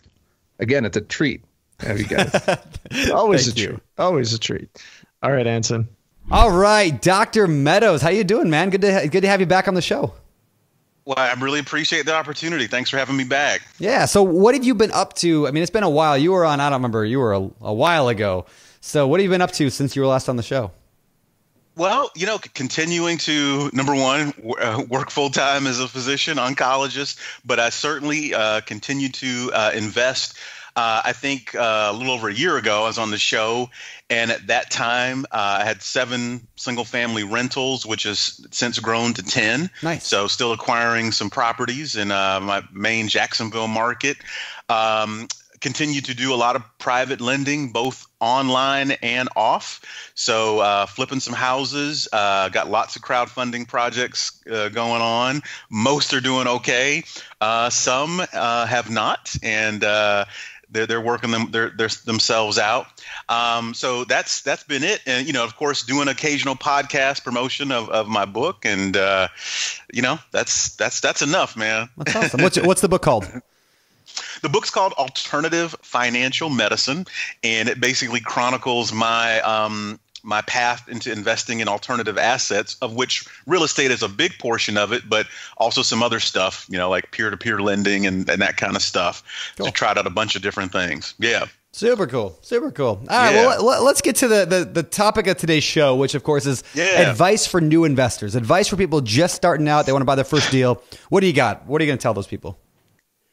Well, for me, when it comes down to it, finding an in-person mentor, okay? I'm an academic at heart, so I know how to really study a topic. And so I read all the classic books like Rich Dad, Poor Dad and everything. But when it was time to pull the trigger, I really felt like I needed an in-person mentor. Much like medicine, right? No matter how much schooling you get in the classroom, you got to do a residency where you're working underneath a doctor. And so I was like, let me find somebody who's out there doing this rental thing, doing this house flipping thing that I can talk to, see how it actually works, and talk to people that have invested with them. So that was the main confidence step for me. That's cool. Yeah, I mean, it's like almost like a lost art, right? Like back in the day, everybody was apprentice was like how you do it, right? You were a blacksmith apprentice, whatever. And that kind of went away. I don't know, over the last, whatever. Well, years. we're in such this information age, right? Where I think people, and it's great, but I think people sometimes can delude themselves into thinking like, hey, man, I'll just take an online course or just watch YouTube videos or this and that. But you cannot replace that one-on-one, why, real life mentoring. Why an in-person mentor? I mean, why not just pay the, $50,000 from some guy, on TV, and why somebody in person? Well, to be honest with you, I mean, part of my education was discovering you guys' podcast. And while you guys always are, you wouldn't totally slam the sort of gurus out there selling courses. I got the sense that that wasn't a necessary step to go. It seemed like most of the comments in that regard were kind of like, you don't necessarily need to go that route, because, I certainly considered it. I had the financial means to do it, but I'm like, okay, let me find somebody like local who's not a guru and is just maybe interested in educating an investor that might wind up partnering with them and stuff like that. Yeah. So you guys had something to do with that. That's awesome. That's awesome. Yeah, I mean, like I do know people who have paid very expensive, like, paid mentoring and stuff, and some have worked out just fine. Some of them people spend a lot of money and are not in real estate right now. Well, right. And for some people, right, some people need to spend over a certain threshold where like they've got that much invested and they're going to take action because they outlaid that much amount of money. Yeah. So for some people, and I know people like that too, but I didn't feel like I needed to kind of overpay, but I certainly thought that just getting around somebody, and it wasn't even so much a monetary thing. I demonstrated that I had studied a lot on my own and that I was willing to like do deals as long as I could get some comfort level. And they were more than willing to sit down with me and walk me through things. So yeah. Yeah, that's so true. So why would a mentor, like from their standpoint, want to work with somebody? Like if somebody's listening to this show and they're like, well, I want to go out and work with somebody, I got nothing, I'm not bringing anything to the table, right? I'm just going to waste their time. Why would a mentor want to work with somebody who's new? Well, now I will say this, right? I mean, if you come up to them and you haven't demonstrated that you have like any value to bring, meaning like after a few minutes of talking with these prospective mentors, it was obvious to them I had studied about what it meant to be a landlord, what it meant to be a private lender. I knew at least the lingo and all that kind of stuff. So that gave them comfort and ease to say, okay, well, this guy's actually pretty motivated. He's a physician, for God's sake. He certainly didn't have to like learn about this. So they took me very seriously. Now, if you don't have like money or expertise, but if you demonstrate like, hey, I'm willing to do whatever the most kind of like grunt worky kind of thing that you have. If it's mailing out letters, if it's calling people, all that kind of unglamorous kind of stuff. I think if you tell somebody up front you're willing to do that's tremendous value too. Yeah. You know, so you got to have something though, because these people get hit up all the time for people that want some of their time and expertise. And let's just be honest. I mean, it's valuable. So, you know, they want something to reciprocate, you know? Yeah. Yeah, that's true. Yeah. And I think even if you don't think you have value, you probably have something. You have some grunt work you can do, if nothing else. And just like you said, just having the education, like showing that you've at least done something so far to research and you've learned. You're not just relying on them for a free ride, trying to teach you everything, right? That's a lot of people make the mistake. They're looking for a mentor to teach them versus guide them. And then ironically too, at kind of like the highest level, like these people that are like, you know, really awesome real estate entrepreneurs, like when it comes to folks like me that might be like a money partner, like at the highest level, they don't even want uneducated money partners. They want people to know like what could go wrong in the deal and that kind of thing. And so they won't even work with you unless you have some degree of education, because they don't want to have to explain if things go wrong, like what happened, you know, to that degree, you know what I mean? So that's true. All right. So the big question, where do you find a mentor at? Where does somebody who's new even find experienced real estate investors? Well, you know, asking around, you know, in like anybody in my social circle, and believe it or not, you know, things got started with a pastor of mine who actually knew a real estate investor. Like that was kind of a surprising route. But of course, I went to my first couple of Real Estate Investor Association meetings, which I'd never gone to before, and asked around about, you know, who are the kind of serious players in there, because we know at most RIAs, most of the people at a RIA are not doing a whole lot of deals, but find out who the serious folks are there, and that's kind of where it branched off from. Yeah, that's awesome. So it was a lot of asking around. Mm-hmm. That's really what it is, right? It's asking around. It's being open to it. Absolutely. Yeah, like I had a mentor, in-person mentor named Kyle, right? He was my best friend's landlord, and so like I went and painted houses for him for a summer, and like did a few houses and did it cheap. I mean, I was painting houses for $300 a pop, like, because like I just wanted his friendship, and that actually like one of the best pieces of advice I ever got from mentors is stop thinking about mentor in terms of mentor, think friend. How do you build a friendship with somebody who's experienced? Right? Yeah, like, yeah, and like that pastor thing, like. You know how it came about, like, and it was key, like his connections. He just kind of mentioned in passing that he didn't take a salary from the church. And so I asked him afterwards, like, well, how do you support yourself? Oh, I got some rentals and this and that. And I do some private lending. And it's like, oh, okay, tell me about that, you know, and you just never know. Yeah. Yeah, that's so true. One more thing I've noticed with mentors is people oftentimes will look and they'll say, well, you know, the first thing they say is, well, I need a mentor. And what I find is sometimes people use that almost as an excuse not to take action, right? Because they don't want to go read the book or they don't want to do anything. So they just keep saying, oh, I don't have a mentor, so I can't do anything. What do you say to those people? That, you know, like you said, man, that's a cop out. I mean, come on. I mean, if you're really motivated and everything, you're going to find a way. And again, you're going to do some prep work and have an approach, I think. And so that's no excuse. Absolutely not. They're all out over the place. Yeah, well, this is fantastic. I mean, like the mentorship, it's super, super important, very vital. I think it's a great tip you brought up. So before I let you go, let's jump into kind of the last question I'm asking everybody this week. What book recommendation do you have? Maybe this is one that you've recommended before on the show. Maybe something brand new you've read. Do you have any good book recommendations to throw our audience? I mean, Rich Dad Poor Dad's been said to death. There was, but honestly, from a mindset standpoint, to think about your relationship to money and capital and time and everything, it's great. The Building Wealth One House at a Time. I forget the author's John name. Schwab, right? I think it's Schwab. Yeah. Yes.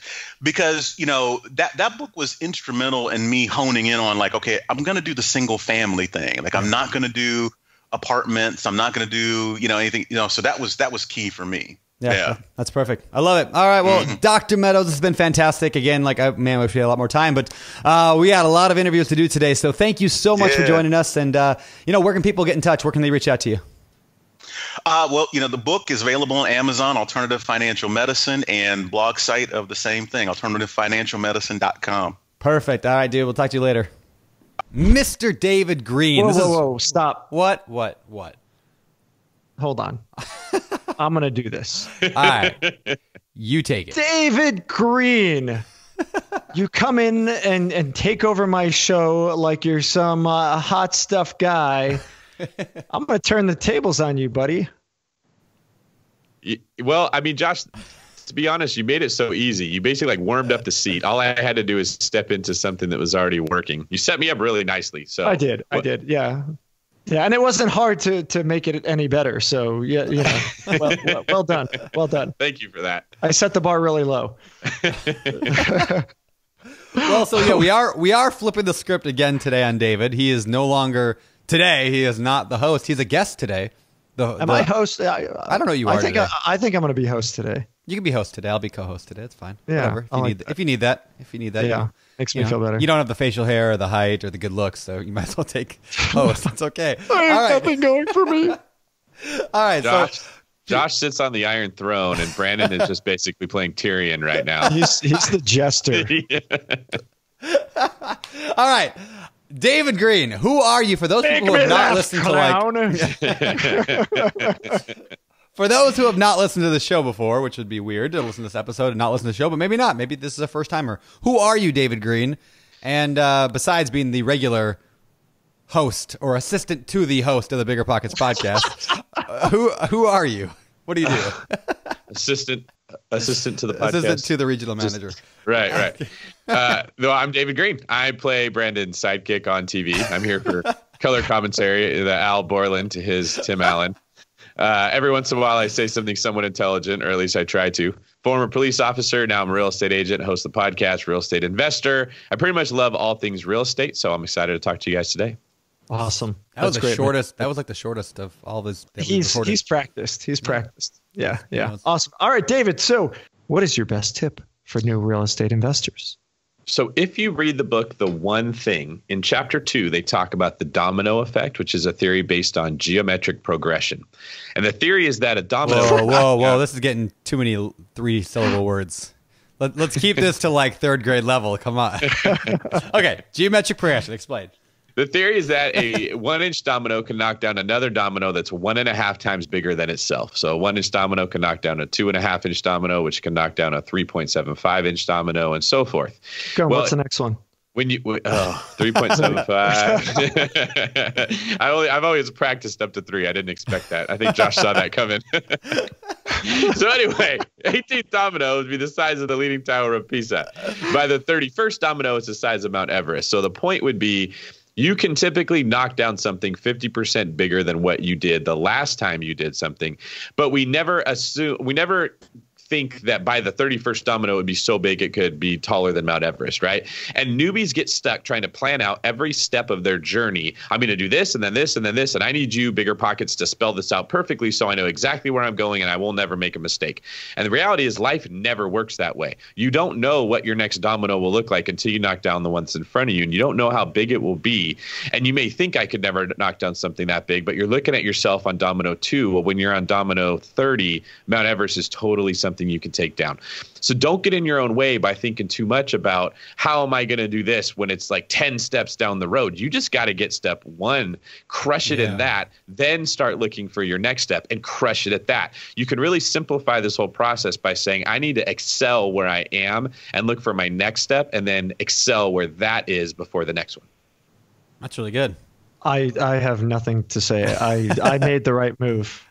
Listeners, listen to this guy. I'm out of here.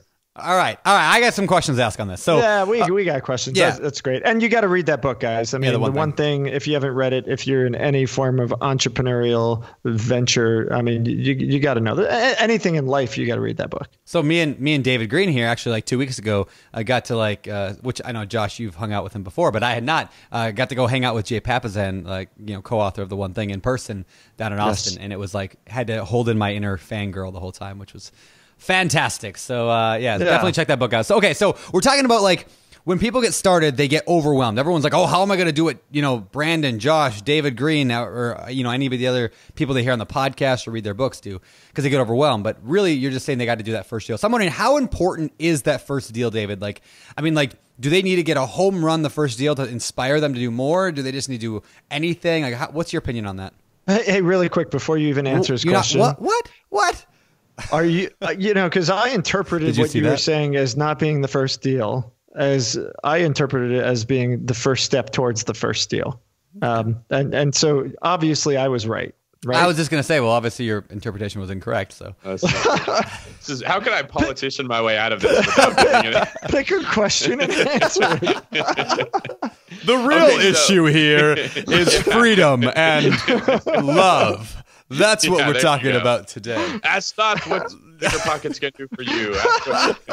BiggerPockets.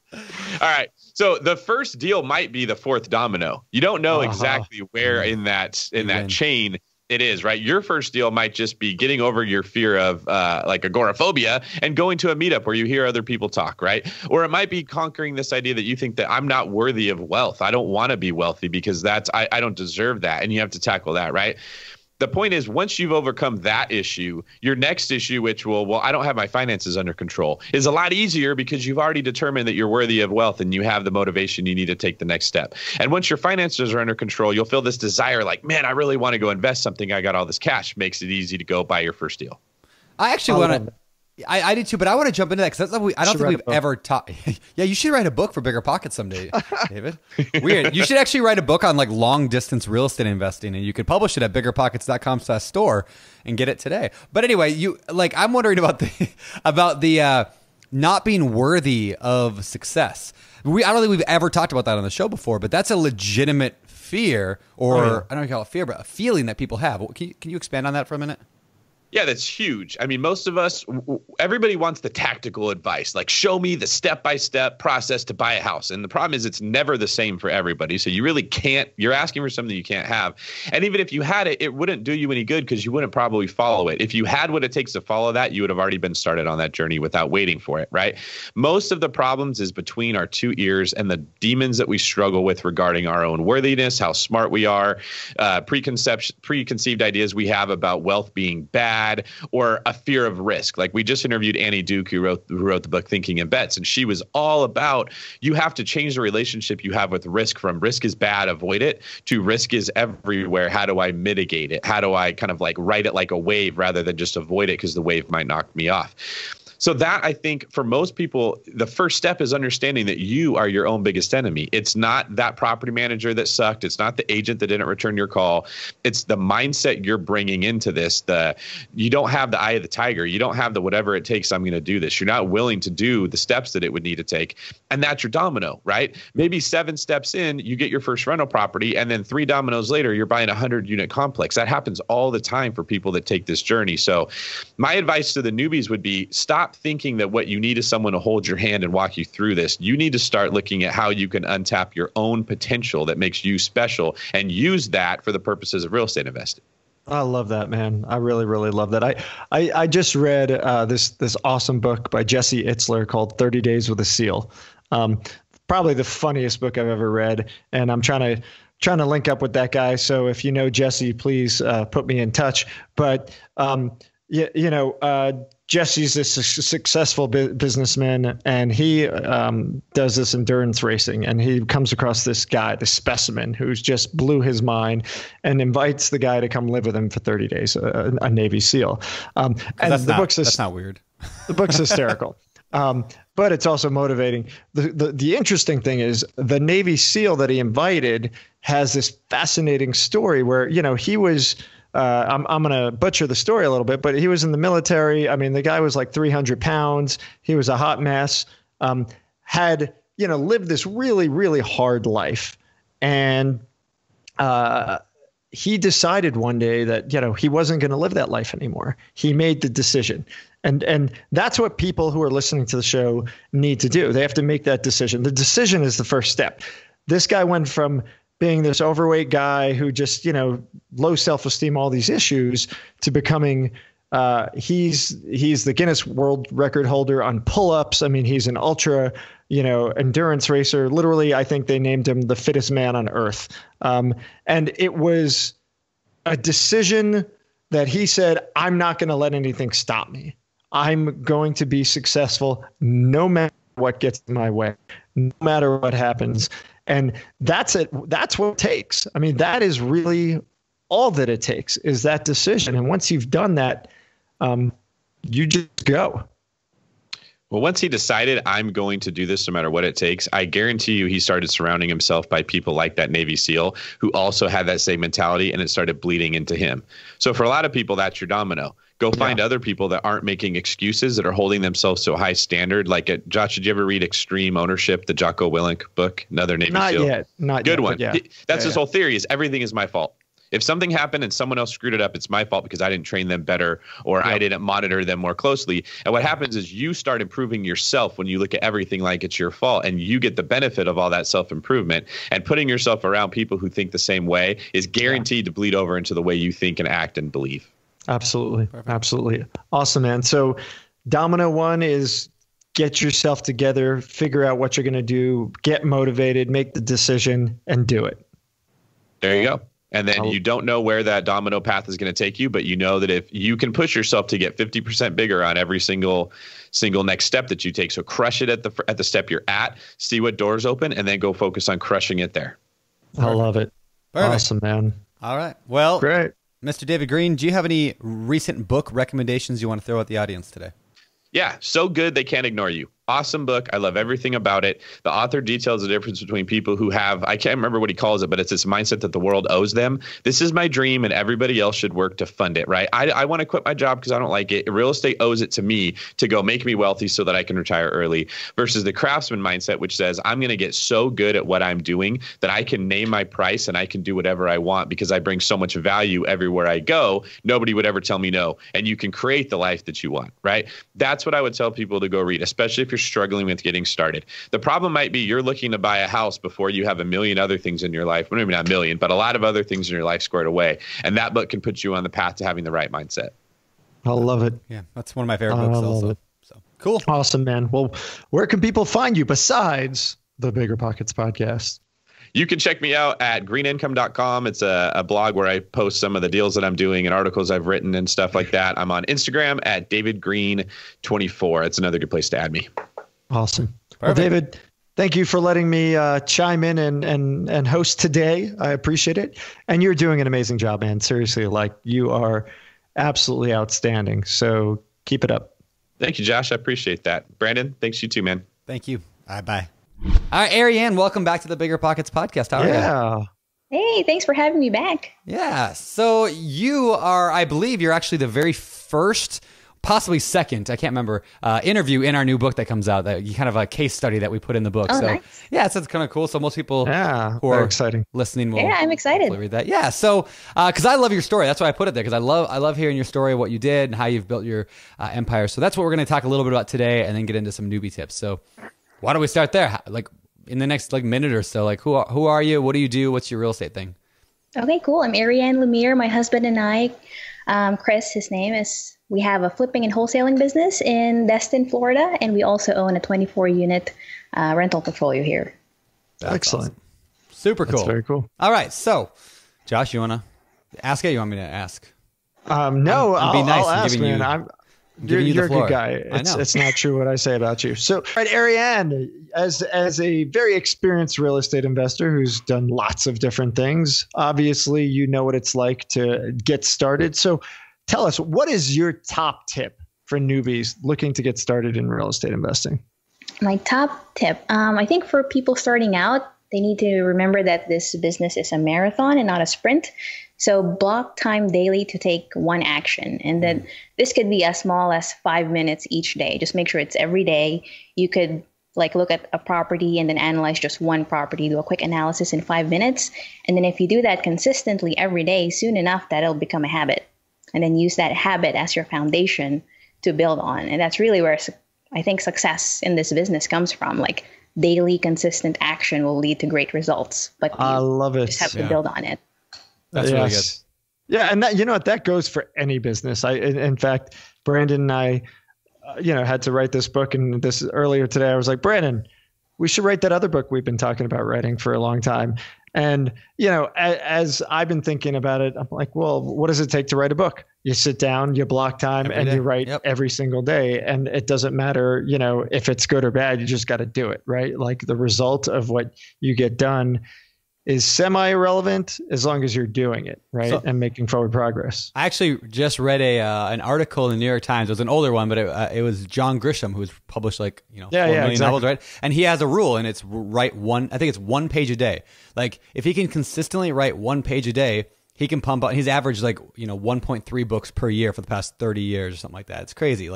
He's I just have to publish at least 1 page or write 1 page per day. It's the same concept, huh? Cool. And I think if you're out there, you're new, you're thinking, hey, when am I going to get my first deal? Well, we should ask you, what have you done every day to get your first deal, right? So really results happen when you do the actions to get the results. Yeah. And Brandon gives these webinars where he talks about a lot of these actions that you can take, but we're not interviewing him, we're interviewing you. So, you had talked about analyzing deals. What other actions could a newbie real estate investor take every single day, in addition to what you've already mentioned, to get them on the path towards getting that first deal? Yeah, another one is I'm an introvert, so it's actually hard for me to kind of pick up the phone and talk to people. So I think if that's you, do that one that might be the hardest thing. Do it first thing in the morning, right? Call one broker or one wholesaler or one other investor and talk to them about what properties might be coming into their pipeline that maybe they can't handle, or if it's an agent, that they think would fit your investment criteria. And just do that every day, and you'll be amazed at how many deals start coming into your pipeline if you just do that one small action that really might just take 2-3 minutes. Yeah. But Arianne, I don't know any agents or brokers or wholesalers. What do I do then? I suggest using BiggerPockets or Google. Nice. And you'll find some people who are in your area that are active. You can also go to your local real estate investment club and then just find the active agents and wholesalers there. Yeah, that's really good. And of course, if people go to biggerpockets.com/events, they can see local meetups happening all around the country all the time. And don't you do something with an event? Did I read that? Yeah, we actually have one coming up next week, but this will air after that. Yeah. Well, there you go. So you put on an event because?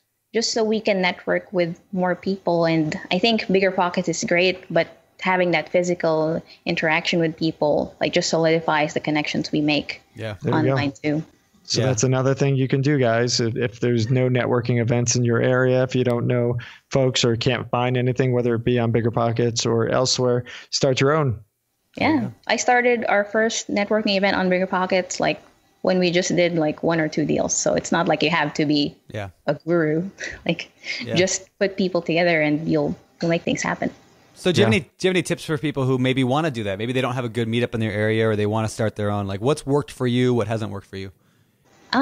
So I just picked a local cafe that let us hang out there for a couple hours after work hours during the week. We do it every Tuesday, 6 to 8. Then I put it on BiggerPockets on the events page and some other local networking page. And usually we actually have about 20 plus people show up. That's awesome. And the beauty is you're at the middle of the network now, right? You're the host. And so you get to kind of grow your brand, so to speak, and become that connector. Yes, it just develops some brand recognition. Especially we flip and wholesale, and sometimes the wholesaling has a bad rap. But if they know that you're a reputable person and you're somewhat in a position where you're actually hosting these meetups, then you can talk to people more, and they can see that you're a trustworthy person. Yeah, awesome, fantastic. Yeah. So, do you have any other daily actions that people could jump on right now to help them get to that first deal? So I talk about analyzing deals, calling brokers, wholesalers, other flippers. One thing I started doing actually is like setting up a daily task list for myself. So I write down everything I want to do, because we all have like 100 things we want to do. And then I prioritize the one that's the hardest, and that'll give us the most, like, I guess, bang for the buck in terms of the action. So I start doing that, and then now I can get, like before I would start on the easier actions, right? And now when I start on the harder ones that give us the most return on time, then like it just takes my business so much further. Yeah, that's great. That is an incredible tip. I mean, so many people do that, right? You pull out your checklist, you start writing down things. You're like, okay, well, I'm gonna do the easy things first because it's easy, right? And like, do you guys ever like do this thing where I'll like add an item to my checklist that I already did just so I can check it off? I do that. I have not done that. I do that all the time. That's pretty weak, dude. No, I'm like, okay, all the things I got to do today. Make a checklist. Okay, good. I got that one done. I don't know. Anyway, I have a tendency to want to do the easiest things first, like make a checklist and, brush my teeth on that checklist. But no, like if you consistently work on the hard problems, the ones that are actually important for moving your business forward. Yeah, that's huge. I love that. So you might have a beginner check. Oh, sorry. You might have like a newbie checklist where you're like, make business cards, make a logo, call broker, write an offer. Like if you have those 4 things, you should probably write an offer first and call your broker before making your business cards and your logo. Yeah, that's fantastic. Oh yeah. Business cards and logo definitely are like way down the food chain in terms of importance. It's get that deal, right? I mean, I'm not a business. Don't worry about being a business. Like get that deal, and then you can worry about, getting that business going. Yeah. Yes. Income producing actions first. Awesome. There's a thing called the Seinfeld strategy. Have you heard of that before? It's kind of cool. I have not, but this sounds amazing. I'm super excited. You just like Jerry Seinfeld. All right. So Jerry. Yeah. Okay. So good job. Is that good job? All right. So Jerry Seinfeld once told somebody, so this is like the myth anyway, that he told this guy who was an up and coming comedian. The comedian asked him, how do I, get famous like you? And he said, he has a very simple strategy for doing that. Josh is showing his dog licking his face into the camera and now licking his mouth. Now Josh is literally tongue licking the dog. You got to watch the video, guys. Yeah. All right. No, well, you kind of were. All right. So Jerry says, look, the lifeblood of any comedian is to have the best jokes, but most jokes fall flat. And so the only way to have a consistent good career is you have to have a lot of jokes. So he said, what I do is I take out a big board, poster board, and I put a bunch of boxes all over it, and then a big red marker. And every day that I write at least one joke, I put a big red X on that day, right? And then if I miss it, I just leave that box blank.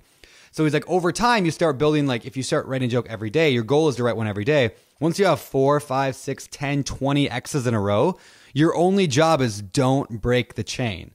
So like you just got to keep, you see that big visual, red X's on your page and or on your board or whatever, and you don't want to break that. So it goes back to your do something daily. Like it's far more important to go to the gym every day for 20 minutes than it would be to go to the gym once a month for 3 hours, right? Right. Same concept. Yeah, and I like that visual because then you can see. Yeah, we're working, this is actually probably the first I'll mention it, but we're working on a journal that's going to come out, a Real Estate Investor Success Journal. Awesome. It's coming out here later this year. Anyway, in there, I specifically put in a bunch of those pages of just blank check boxes because I love that concept of don't break the chain. So.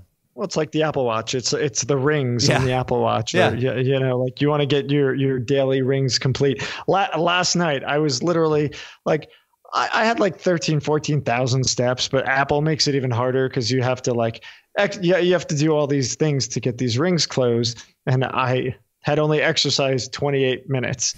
So I hit my watch. I said that I'm now exercising and doing an inside walk. And I started walking around the house just to get my extra 2 minutes. Of course, Apple's smarter than that. And after 6 minutes of walking around the house, said I didn't go anywhere or do anything. I accomplished nothing because I was going too slow and I wasn't actually doing this workout. That's so good for Apple on that. But same thing. Like it's this motivation to knock it out. So yeah, get out there, make it happen, start analyzing deals, start calling people, start networking, go out, look at properties. I mean, there's so many things you can do every single day, even if it's 5 minutes a day. Yep. And within a few days or weeks, you'll be well on your way to making moves. Mm-hmm. Look at that. Josh summed it up. All right. Arianne, awesome. What do you have a book recommendation that you can throw our audience, something you've read recently or something that impacted your life? Yes, I think this one's really good for people who are starting out. Set for Life. Nice. Scott Trench. Scott Trench. I've heard of that guy before. I know that guy. Yeah, he's kind of, whatever, running the show. And I just really love how Scott explains the whole process. Yeah. And really, he goes from zero to financial freedom, but there it breaks it down in like 3 parts also. So what I really like the most is I feel like this topic doesn't get covered a lot, like going from zero to your first like 25K. I think that's where people struggle. And I actually started from negative. I had like student loan debt. Yeah. And nobody covers it because it's not a sexy topic. Like you never almost hear it in like podcasts or books or wherever, because like who wants to talk about that? But I think he has some great actionable steps because that's really your foundation to build this financial freedom. If you don't have that, like I feel like sometimes people might get like a big deal and they never started from actually building their own financial foundation. I feel like it just goes away. So I think that's a very important part. Perfect. Cool. Good. Yeah. Scott Trench, president of BiggerPockets. That he is. Yeah. He's a big deal now. Nice. He is. Right.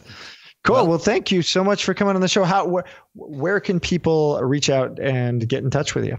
I'm always on my BiggerPockets profile, so I think we'll put a link on the show notes. You can also email me at ari@ghhouses.com. Perfect. I think that's it. Perfect. All right. Well, thank you very much for being here today. All right. Thanks, Brandon. Thanks, Josh. All right. Andrew, welcome to the show, man. It's good to have you back. It's good to be back. Nice to see you here, too. Although I'm disappointed Brandon didn't wear his handsome shirt for you. I didn't. Is that when he doesn't have a shirt on? No, I have a handsome shirt, It's I'm all into visualization, but let's not do that. All right. Today's whole show is like, let's rip on Brandon. This is great. All right. I want to discuss who you are. I mean, people don't know who you are. Some people, I mean, you've been on the show, like 40 times now. So for those who have not heard you, who are you? What do you do? Andrew Cushman. I basically do apartment syndication. I took the standard path into real estate and got a chemical engineering degree, and like everybody does, and then did that for 7.5 years. Discovered flipping houses in Southern California. Flipped one, quit my job to go full bore into flipping houses. Did that for 4 or 5 years. And then, said, well, this isn't going to last forever. Where are all these people going to live? They're going to have to go to apartments because they can't buy a house for 7 or 10 years now because they got bankruptcies and foreclosures. And so my wife and I, who's my business partner, we said, apartments are probably going to start a big cycle. That fortunately turned out to be true. We bought our first apartment complex in 2011. It was 92 units out in Macon, Georgia. Since then, we've done about 1,800 units and been doing apartments full time for coming up on 7 years now. That's awesome. And aren't you the one who made like 400 million phone calls before getting your first deal? Oh, that's right. 4,576. That is correct. I also knocked on about 3,000 doors too. So yeah, that's persistence right there. Absolutely. Right. So speaking of persistence, what does it take, man? Obviously, coming from the guy that did that, what is your number one tip for new real estate investors getting started? What do they need to do to actually become successful in real estate? Well, the good news is most people are going to be better at it and won't have to be as persistent as I was. But that really is the mindset: is just expect it to be hard and be relentlessly persistent. If you go into it thinking it's going to be easy, you're going to quickly get disillusioned and end up binge watching Netflix with a quart of ice cream. Most true real estate success takes time, and you're going to be an overnight success in 5 to 10 years. So approach it with that mindset. Wow. Well, that completely violates everything that the infomercials tell me. I'm out of here. Yeah, sorry. I unfortunately I don't stay up late enough to watch those, so I don't get that message. Yeah. All right, so let's talk about persistence. I asked this question to somebody else today on the same kind of interview circuit we're doing, but I want to know your answer. How do you know when to be persistent and when to move on to something else? Ooh, that is key. So for me, that answer is rip off and duplicate, which I mentioned before. So I find something that somebody else is already doing successfully and has already proven, so that I know that system works, and then and then just learn that, and then go out and be persistent at executing that, which is different than, hey, I got this great new business idea, I'm going to create an app, and okay, maybe you shouldn't be persistent at that. You have no way of knowing until the market tells you. But if you find somebody that has already perfected your real estate investing model and it's really working well, all you have to do is copy it and be persistent, and that's how you know that whether or not that's something you should be persistent at. It's actually why I like the franchise model of like businesses more than just like, I got an idea, like I'm going to make an ice cream shop and I'm going to sell this ice. Like, yeah, you might be fine, but like, I love the idea instead of I'm going to buy a Dairy Queen, because you're ripping off the exact model somebody else has already proven thousands of times. And I'm just going to do what they've already done. And that's why franchises have like a way higher success rate. With real estate, it's the same thing, right? I mean, pretty much no matter what real estate avenue you want to go into, you can find 100 people who are doing the exact same thing somewhere in the country. Right. And I mean, and it can be really hard to be that persistent. Like I said, it took me 6 months and a few thousand phone calls. So sometimes people say, well, how do you do that, right? How do you persist that long? And lots of people have talked about, well, you have your why and all that. But in addition to that, I would tell people do three things. Find an accountability partner, right? So it can be a friend, it can be a cousin, it can be the mailman, somebody that a week later can say, hey, did you call the 10 brokers you said you were going to call? Doesn't need to be any more complicated than that. The other thing is just track your activities. Track how many broker phone calls you made. Not that there's any true value in knowing that you made that many phone calls, but again, it gets back to the accountability and knowing that you made progress. Because if you make 20 phone calls and you have no deals to show for it, you're going to feel like you accomplished nothing. But in reality, you worked on 20 relationships, you looked at maybe 20 bad deals, which means now you're going to be better at looking, finding good ones, and so you did still accomplish something. So tracking it helps you be accountable to your accountability partner, accountable to yourself, and let you know that you actually did accomplish something, even if you didn't get a deal. And then the final thing is, again, it is really hard to get a good deal or even make a good deal in this market. So focus on the process and not the outcome. The reality is, and no matter how good we think we are, we don't have full control over whether or not we get a deal. I can't say I'm going to get a deal in 2 weeks. It's just I can't do that. But I can say, well, I'm going to call 40 brokers in the next 2 weeks, and I'm going to focus on making certain that I do that. And if I do that, it's a success. Will a deal come out of it? Hopefully, but it may not. And that actually doesn't matter because I'm focusing on the process. I love that. There's a quote from Hal Elrod, who you and I, all three of us know. He says in one of his Miracle Morning books, he said, every result you desire is preceded by a process. When you define your process and commit to it for an extended period of time, the results take care of themselves. And I've said that quote so many times, I've got it memorized now. See, Hal, of course, says it much better and more concisely than I did. But yeah, exactly. Yeah, like if you just define that process and then commit to it, be persistent. Like I love that you said that. Be persistent about the process. So let's talk to newbies. What are some processes that and we actually have talked to a couple of people today, kind of similar themes. But what are some processes people can work in their business that they should be focusing on? Well, if you're trying to get deals, the number one. The highest value thing you can be doing is building relationships. And that's either, if you're in the single family world, that's with sellers, right? Reaching out, cold calling, direct mail, knocking on doors. If you're in the multifamily world, it might be some of that, but it's probably going to be, calling brokers and lenders and, managers in your team. So that is a process, like I said, what I do is I block off time. I say, I'm going to call brokers for I actually did this morning for 2.5 hours, Thursday morning, I'm calling brokers. That is what I'm doing. So that is something that you make very, very tactical, very specific, and you can hold yourself accountable for. So that's the kind of process that I would focus on. Just something that's, simple and doable and attainable. Yeah. What you guys have been talking about and some of the themes of these other conversations we've had, what really is sticking to me is we're talking about the journey, not the destination. And you know, I think a lot of new folks are like, well, I got to get to the destination already. And what the experienced folks that we're talking to are really saying is, you'll get there, but focus on the journey. You know, open your eyes, breathe in the fresh air as you walk down the street, look at the trees, right? That's when you go back and examine your life. That's the stuff that matters. It's not, hey, that I got there, right? And so for real estate investors, if you figured out the journey, if you figured out the calls and the tools and the processes, you know, the destination, all right, you'll get to that first one. But if you kind of skip that and get to the destination, you're not really ready for the next destination. But if you've kind of figured out all this other stuff, you get to the first one, the next one's going to soon follow, and so is the next one and the next one. Is that a fair assessment? Yeah, and I mean, I would say, you know, particularly in real estate, success seems to take like a hockey stick type curve, right? Kind of flat, flat, flat, flat. And all of a sudden you get to like an inflection point where you just start to ramp up dramatically, where you have the systems and the people and the capability to do like really big deals, or you can do high volume of houses. I mean, think about BiggerPockets, Josh, right? I mean, you're at a point now where BiggerPockets just rules real estate education, and, you know, you can hire a CEO and all of this. Whereas, I mean, the first 3 to 5 years you weren't rolling in cash, right? So 12, I mean, 14. Yeah, 12. Yes, exactly. So 12, right? Overnight, a 12-year overnight success, right? So, and you know, that is, to me, real estate really is similar. You're building a business. I mean, you might get a flip and make a big chunk of money right off the bat, and that's great, and that does happen. Yeah. Just don't expect to, you know, retire in 6 months. Right. Isn't there, that's great. There's that quote that I can't remember. It's probably not even really him, but I think Edison or something was like, success is going from failure to failure without loss of enthusiam. I don't remember who said that, but something like that. But you know, yeah. If you don't know who it is, just say Abe Lincoln. Abe Lincoln, yeah, I think Abe Lincoln said it.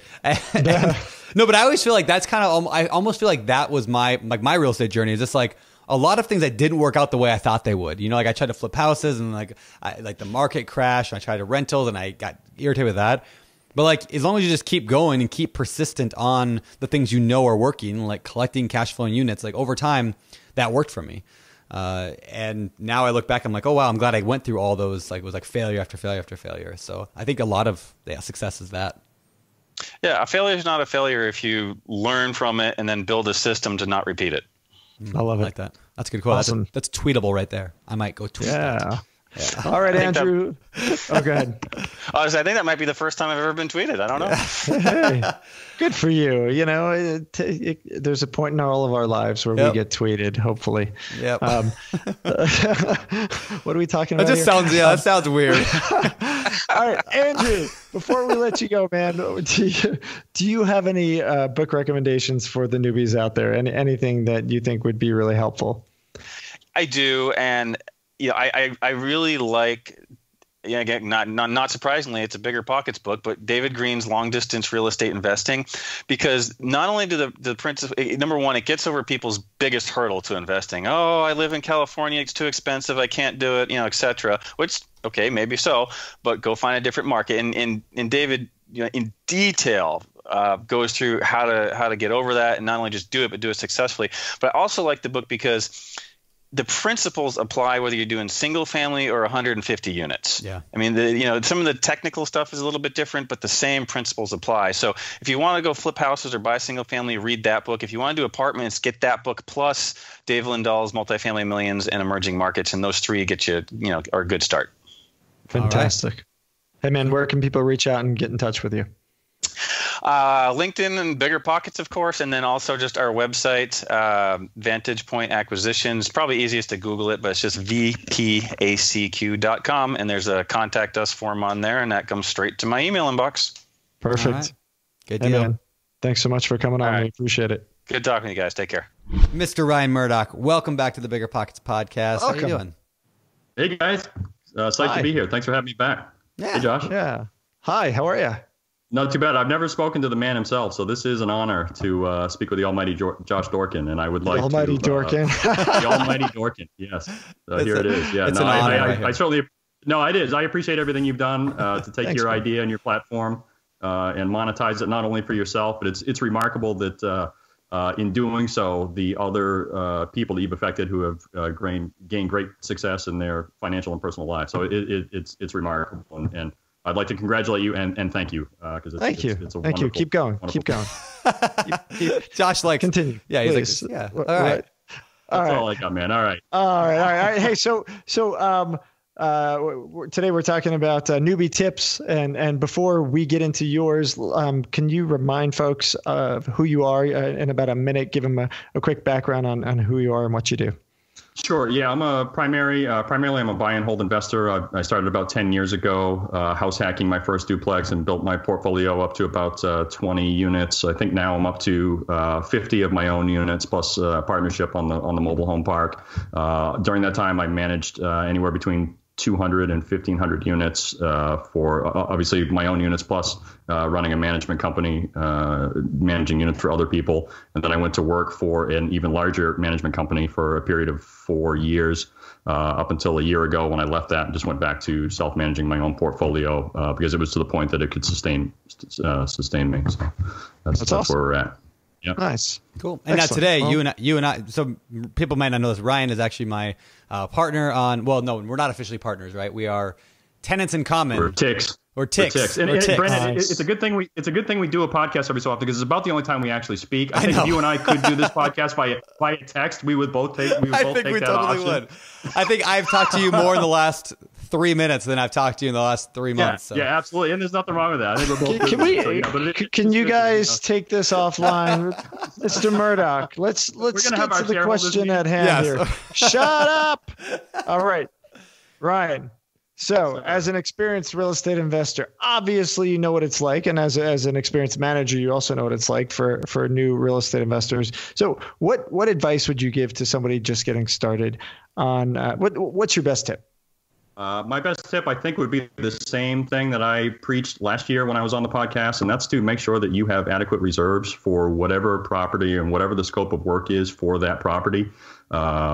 If you're going to be one of these guys that goes in and you want to buy something, no money down, and you need it to cash flow and perform from day one, that's fine. That's doable. But you better be confident in what you're buying. And that goes from not only physical inspection of the property. So you've done general building inspection. You've sent a camera down the sewer line. You've made sure that the thing is physically sound. But also the makeup of the tenants, the economic vacancy, who's paying, who's not paying, who are you going to be able to salvage, who is going to be evicted, and what are your turnover costs and everything else that's associated with that.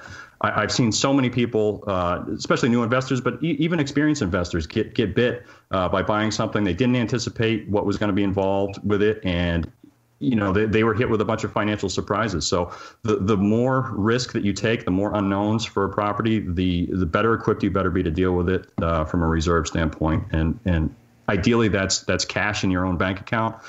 Second would be access to reasonably priced borrowed money, whether it's a line of credit or a personal loan. But if you have a major system failure, a furnace that goes down, a sewer line that backs up, you've got to come up with a solution for that immediately because there's no putting that off. And if you don't have the ability to do that, whether it's a $5,000 repair on a duplex or a $500,000 repair on a 100-unit complex, that can put you out of business instantly. And I've seen too many people get bit. So that's what does a newbie do? Okay, so I need to have reserves. Got it. How do I even start to figure out what that number is?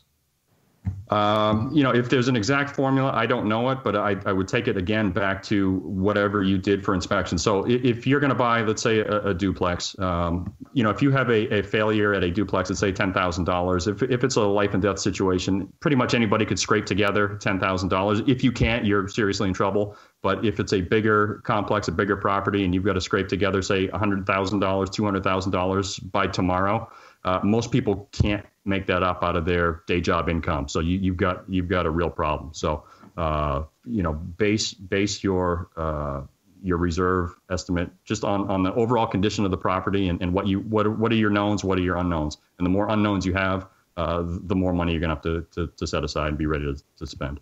Yeah. That's really good. Yeah, I know that, I mean, I wrote the book, right, on No and Low Money Down. But I always tell people, like, that doesn't mean you should invest when you're flat broke. It doesn't mean if you can't afford to put food on the table, or, it just means you're using other people's money. And so what I tend to advise people is if you are flat broke, it doesn't mean you can invest, but maybe find a partner, like somebody who's got some financial resources, and they're your backup, yes. And like they know that they're your backup. That, again, it's better to have half of a deal and be secure than to try to do an entire thing by yourself. Yep. And the pressure and stress that comes when you have to tap into reserves it's really frustrating and stressful if you're on edge, right? I mean, if you could barely afford to fix, the floor or whatever it is, the broken toilet. I mean, all these things happen if you don't have that cash. And also, by the way, I mean, if you're working with a manager and your manager isn't even talking that language, isn't talking about reserves, isn't making sure that you've got them and you're set up, or says, you don't have to worry about reserves, just $500. I mean, time to find a new one. Yeah. Yeah. Because those problems are real and they happen, and you have to deal with them when they happen. Yeah. So the same thing could be said about, if you're buying a turnkey property, or if you're buying just a deal, an agent sends to you and says, hey, this is a really good idea, good deal. Yeah. Because like, expenses are real. Like if you're not analyzing for, I mean, I don't know how many turnkey deals I've seen across my, desk that they're like, oh yeah, we're going to fix the property up. You don't need to worry about repairs. Yes, you do. Like just because you fix the property up doesn't mean the tenant doesn't bust a hole in the door because they get mad and drunk. Like that still happens. Maybe vacancy happens. Yeah, vacancy right? happens. I mean, yep. Yeah. It doesn't matter how good it is. Yeah, I don't go into any property now, even a single family home or a duplex that I think is fine. You always seem to spend $10,000 just on stuff that you didn't expect. I mean, you just always do. You walk through the door, it's going to cost $10,000, whether it's an eviction or turnover, some sort of surprise. I don't care how diligent you've been. You always end up spending money that you didn't think you were going to have to spend, and you've got to account for that. I had my 24 unit I bought in Ohio, like everything was perfectly fine. I had no, like I didn't have the $10,000 thing up front, right? Everything was just fine. Perfect and all of a sudden flood hits, and like the neighbor moved some trees and it changed the way the water flows, and it hit my property and destroyed like 2 units. And I'm like, yep, there goes my more than $10,000. Like that kind of stuff happens. And yeah, because even if you had done perfect due diligence on that, you wouldn't have, never would have come up. Yep. Never would have predicted that. Yeah. Yep. Yeah. Great example. Awesome. Well, so in essence, be prepared, be aware, be ready, have either cash, access to credit lines, credit cards, whatever it is, but have money available. Don't go in broke, or at least don't max out everything that you have in order to get into the property and not have cash on the side. And if credit cards are your backup plan, be careful with that too, because that's a slippery slope. So if you don't have a property that's cash flow, maybe it's cash flowing positive but not great, and you put 10 or 15 or 20 grand on credit cards to fix something, now you've got additional debt at 23% interest, which you may not be able to dig out of from the cash flow of that property. So if that is your backup plan, beware that you don't dig yourself a deeper hole. I mean, I've been there, I've done that. It's not a good place to be. So make sure that whatever your borrowed money is in your contingency plan, that you have the ability to repay that without making the situation worse. Yeah, awesome, perfect, man. Perfect. Great advice. And by the way, people want to listen to your whole episode. You were Ryan was episode 234, right?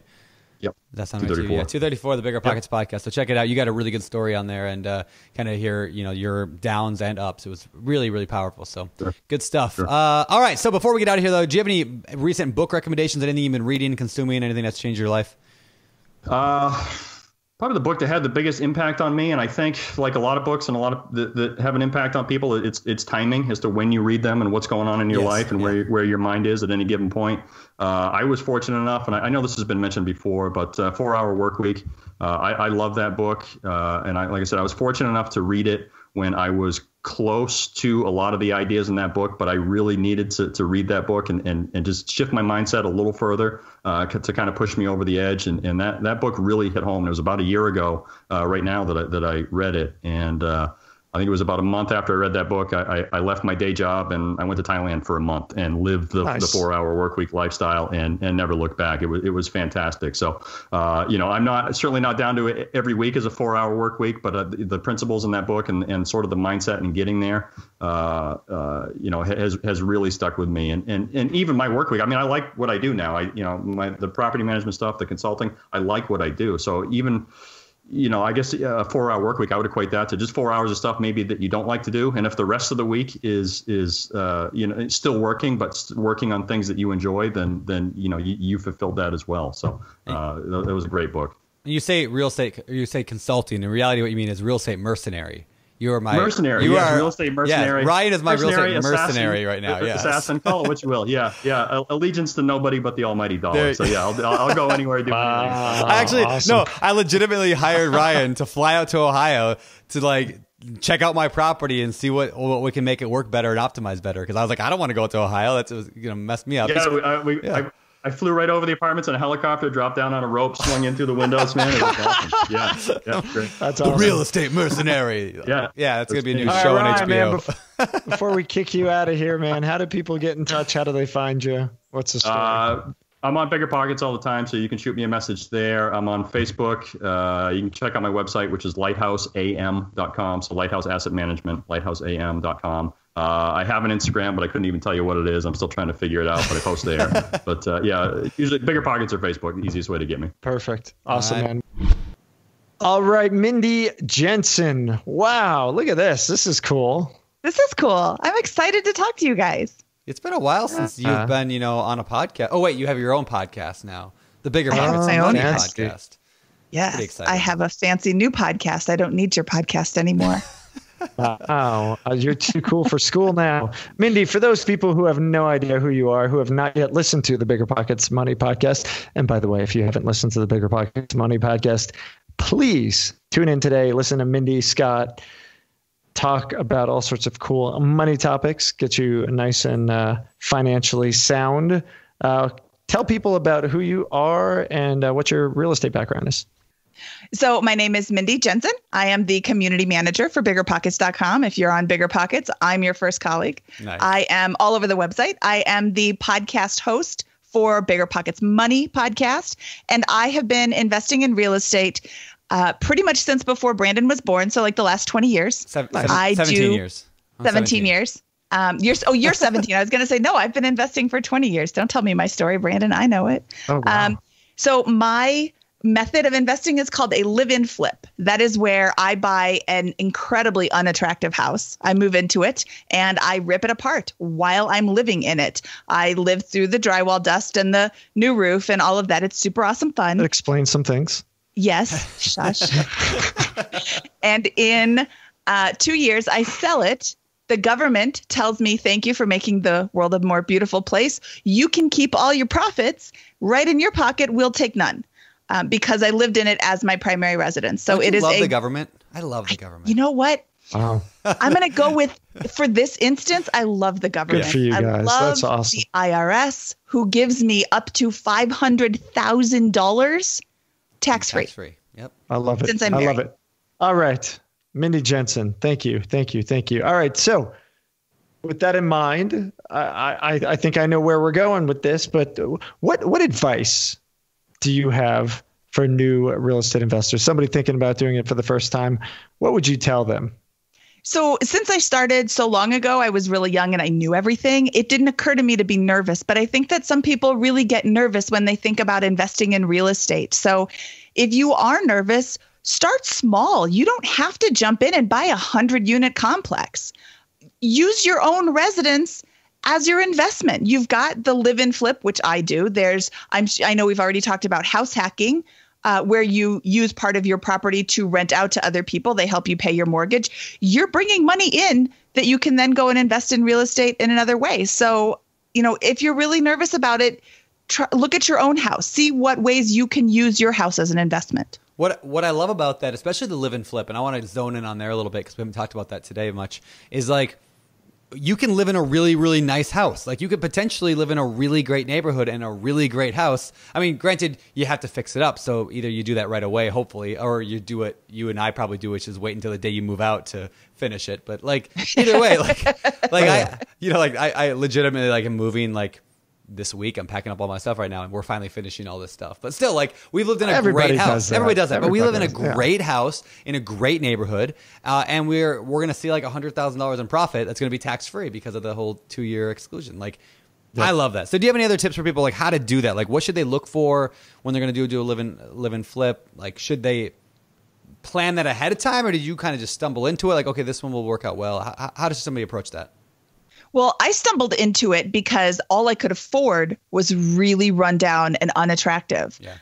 But there are a couple of tips to making a live-in flip more successful. First of all, you don't want the nicest house in a crappy neighborhood. You want the crappiest house in a nice neighborhood, because when people are looking for a $100,000 house, they're looking in a $100,000 neighborhood. If they're looking for a $200,000 house, they're not looking in that same $100,000 neighborhood. So you want a house that you can buy low and bring up to the value that everybody else in the neighborhood has.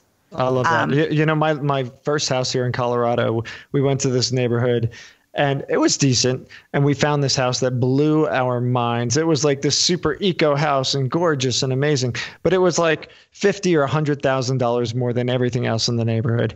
And we were like all ready to pull the trigger. And then we like, you know, rationality hit us and we're like, wait a second. No, we're doing this completely backwards. And thank goodness that we decided not to buy it.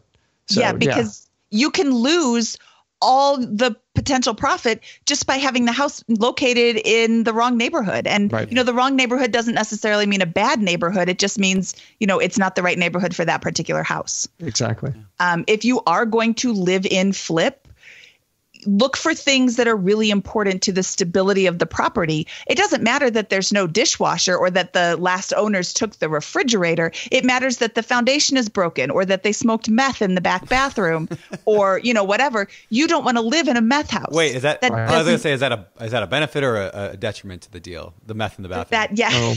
Should we look for that or looking? Okay. So maybe Brandon has living in a meth house. He does live in Hoquiam or wherever the heck he is these days. I'm in Montesano, Washington for now. Yes. Why do you always pronounce that differently? You say Montesano, Montesano. No, I say Montesano, but if people don't know what I'm talking about, I say Montesano because then they can spell it easier. Then people are like, oh, I get it. They can spell it. That's why. Legitimately, that's why. If I'm trying to spell it, I say Montesano, and then people are like, oh, A-N-O. Now wow. You know. I know why I retired. All right. So, Mindy, I want to know how bad is too bad to buy a fixer-upper if you're going to live in one of the, you know, live in the house. It's a fixer-upper. How bad would you recommend is too bad? Talking for first-timers, you have to be comfortable with every single thing that needs to be done. So are you comfortable with having the roof half off? Probably okay in Colorado if it just happened. Definitely not okay over in Washington, where it rains more frequently. So, you know, look at Montecito. Suddenly you went from like, you know, the Pacific Northwest to the beautiful California coast. Yeah. It's Montecito. Yeah, well. Brandon can't be constrained to one location. Back He's to like me, Brandon. Yeah. Back to me. Not the first time people have compared me to Chuck Norris. Okay. Wow. So I'm sorry. I'm really sorry. This is the one time you'll ever be compared to Chuck Norris. So go ahead and compare. I need this moment. I need this moment. What does Brandon and Chuck Norris have in common? They're both men.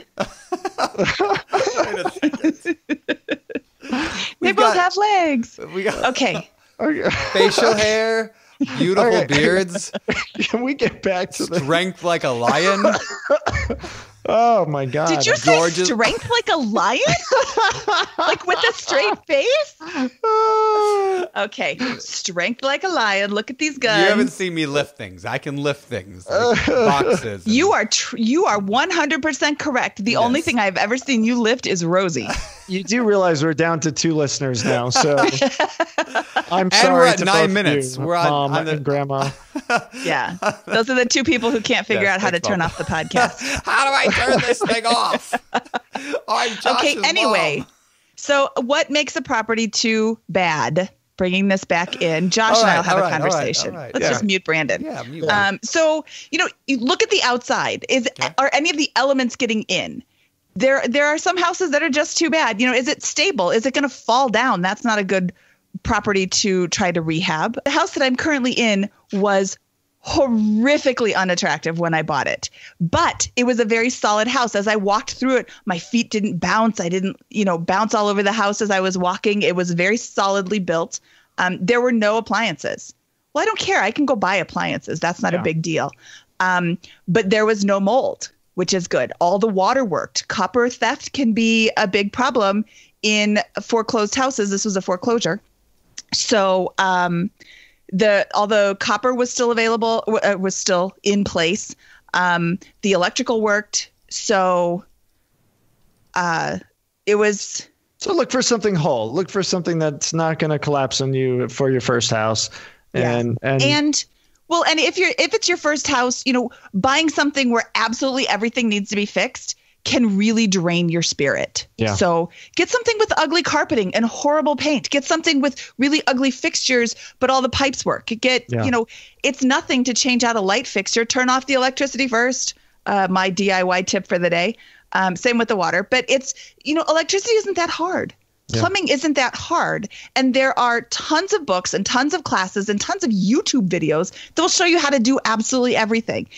And if you're not wanting to do electricity, just go hire an electrician. They're not that expensive. Pro tip, have all of your things ready. So if you want an electrician to switch out your electrical fixtures, have them all ready for him to go. So you only have one call charge. Good tip.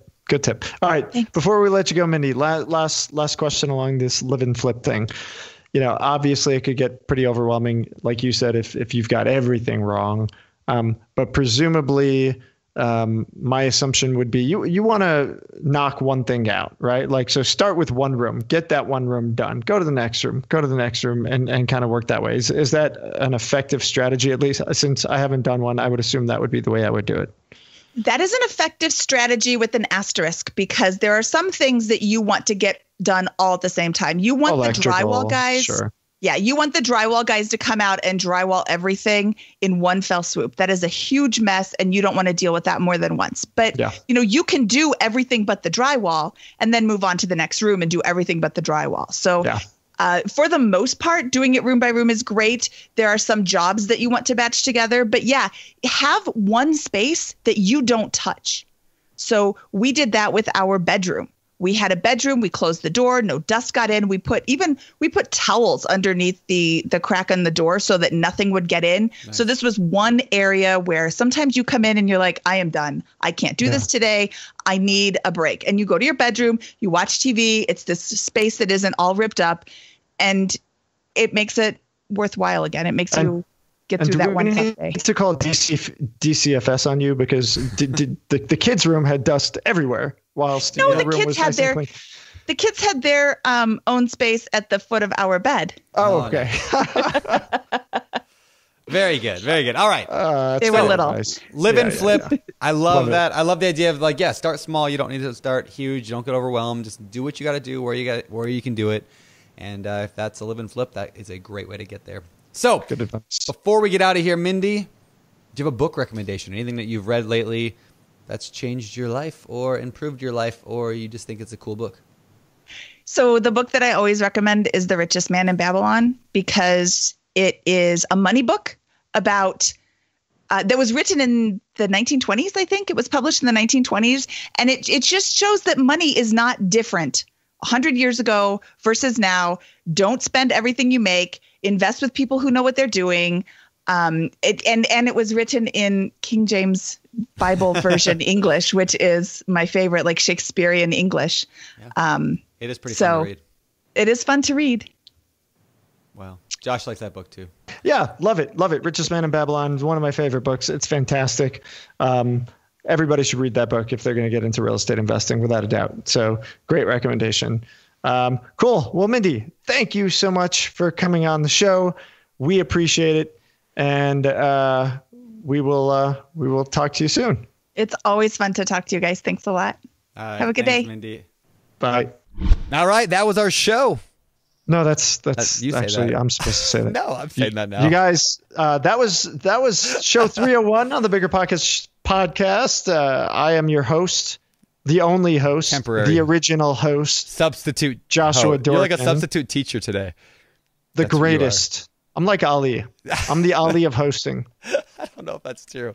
You're like you're the substitute teacher of hosting, but that's okay. Okay, you're flashbacking me, man. That was a former career. That's not a former career of yours. Yeah, you're making me.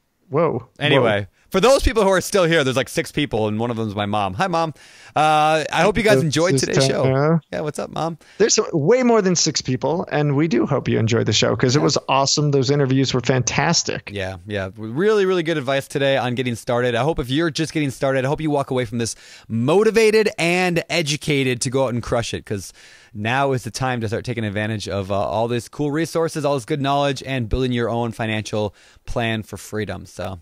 Yes, and leave us some feedback, guys. Jump on the blog, biggerpockets.com/show 301, and leave us feedback on what you thought about the show, any questions you've got for our guests, and hopefully they can jump in. Otherwise, of course, do remember to leave us ratings and reviews on places like iTunes and SoundCloud and Stitcher. I don't know if SoundCloud's still around. I think they are. I think so. Yeah.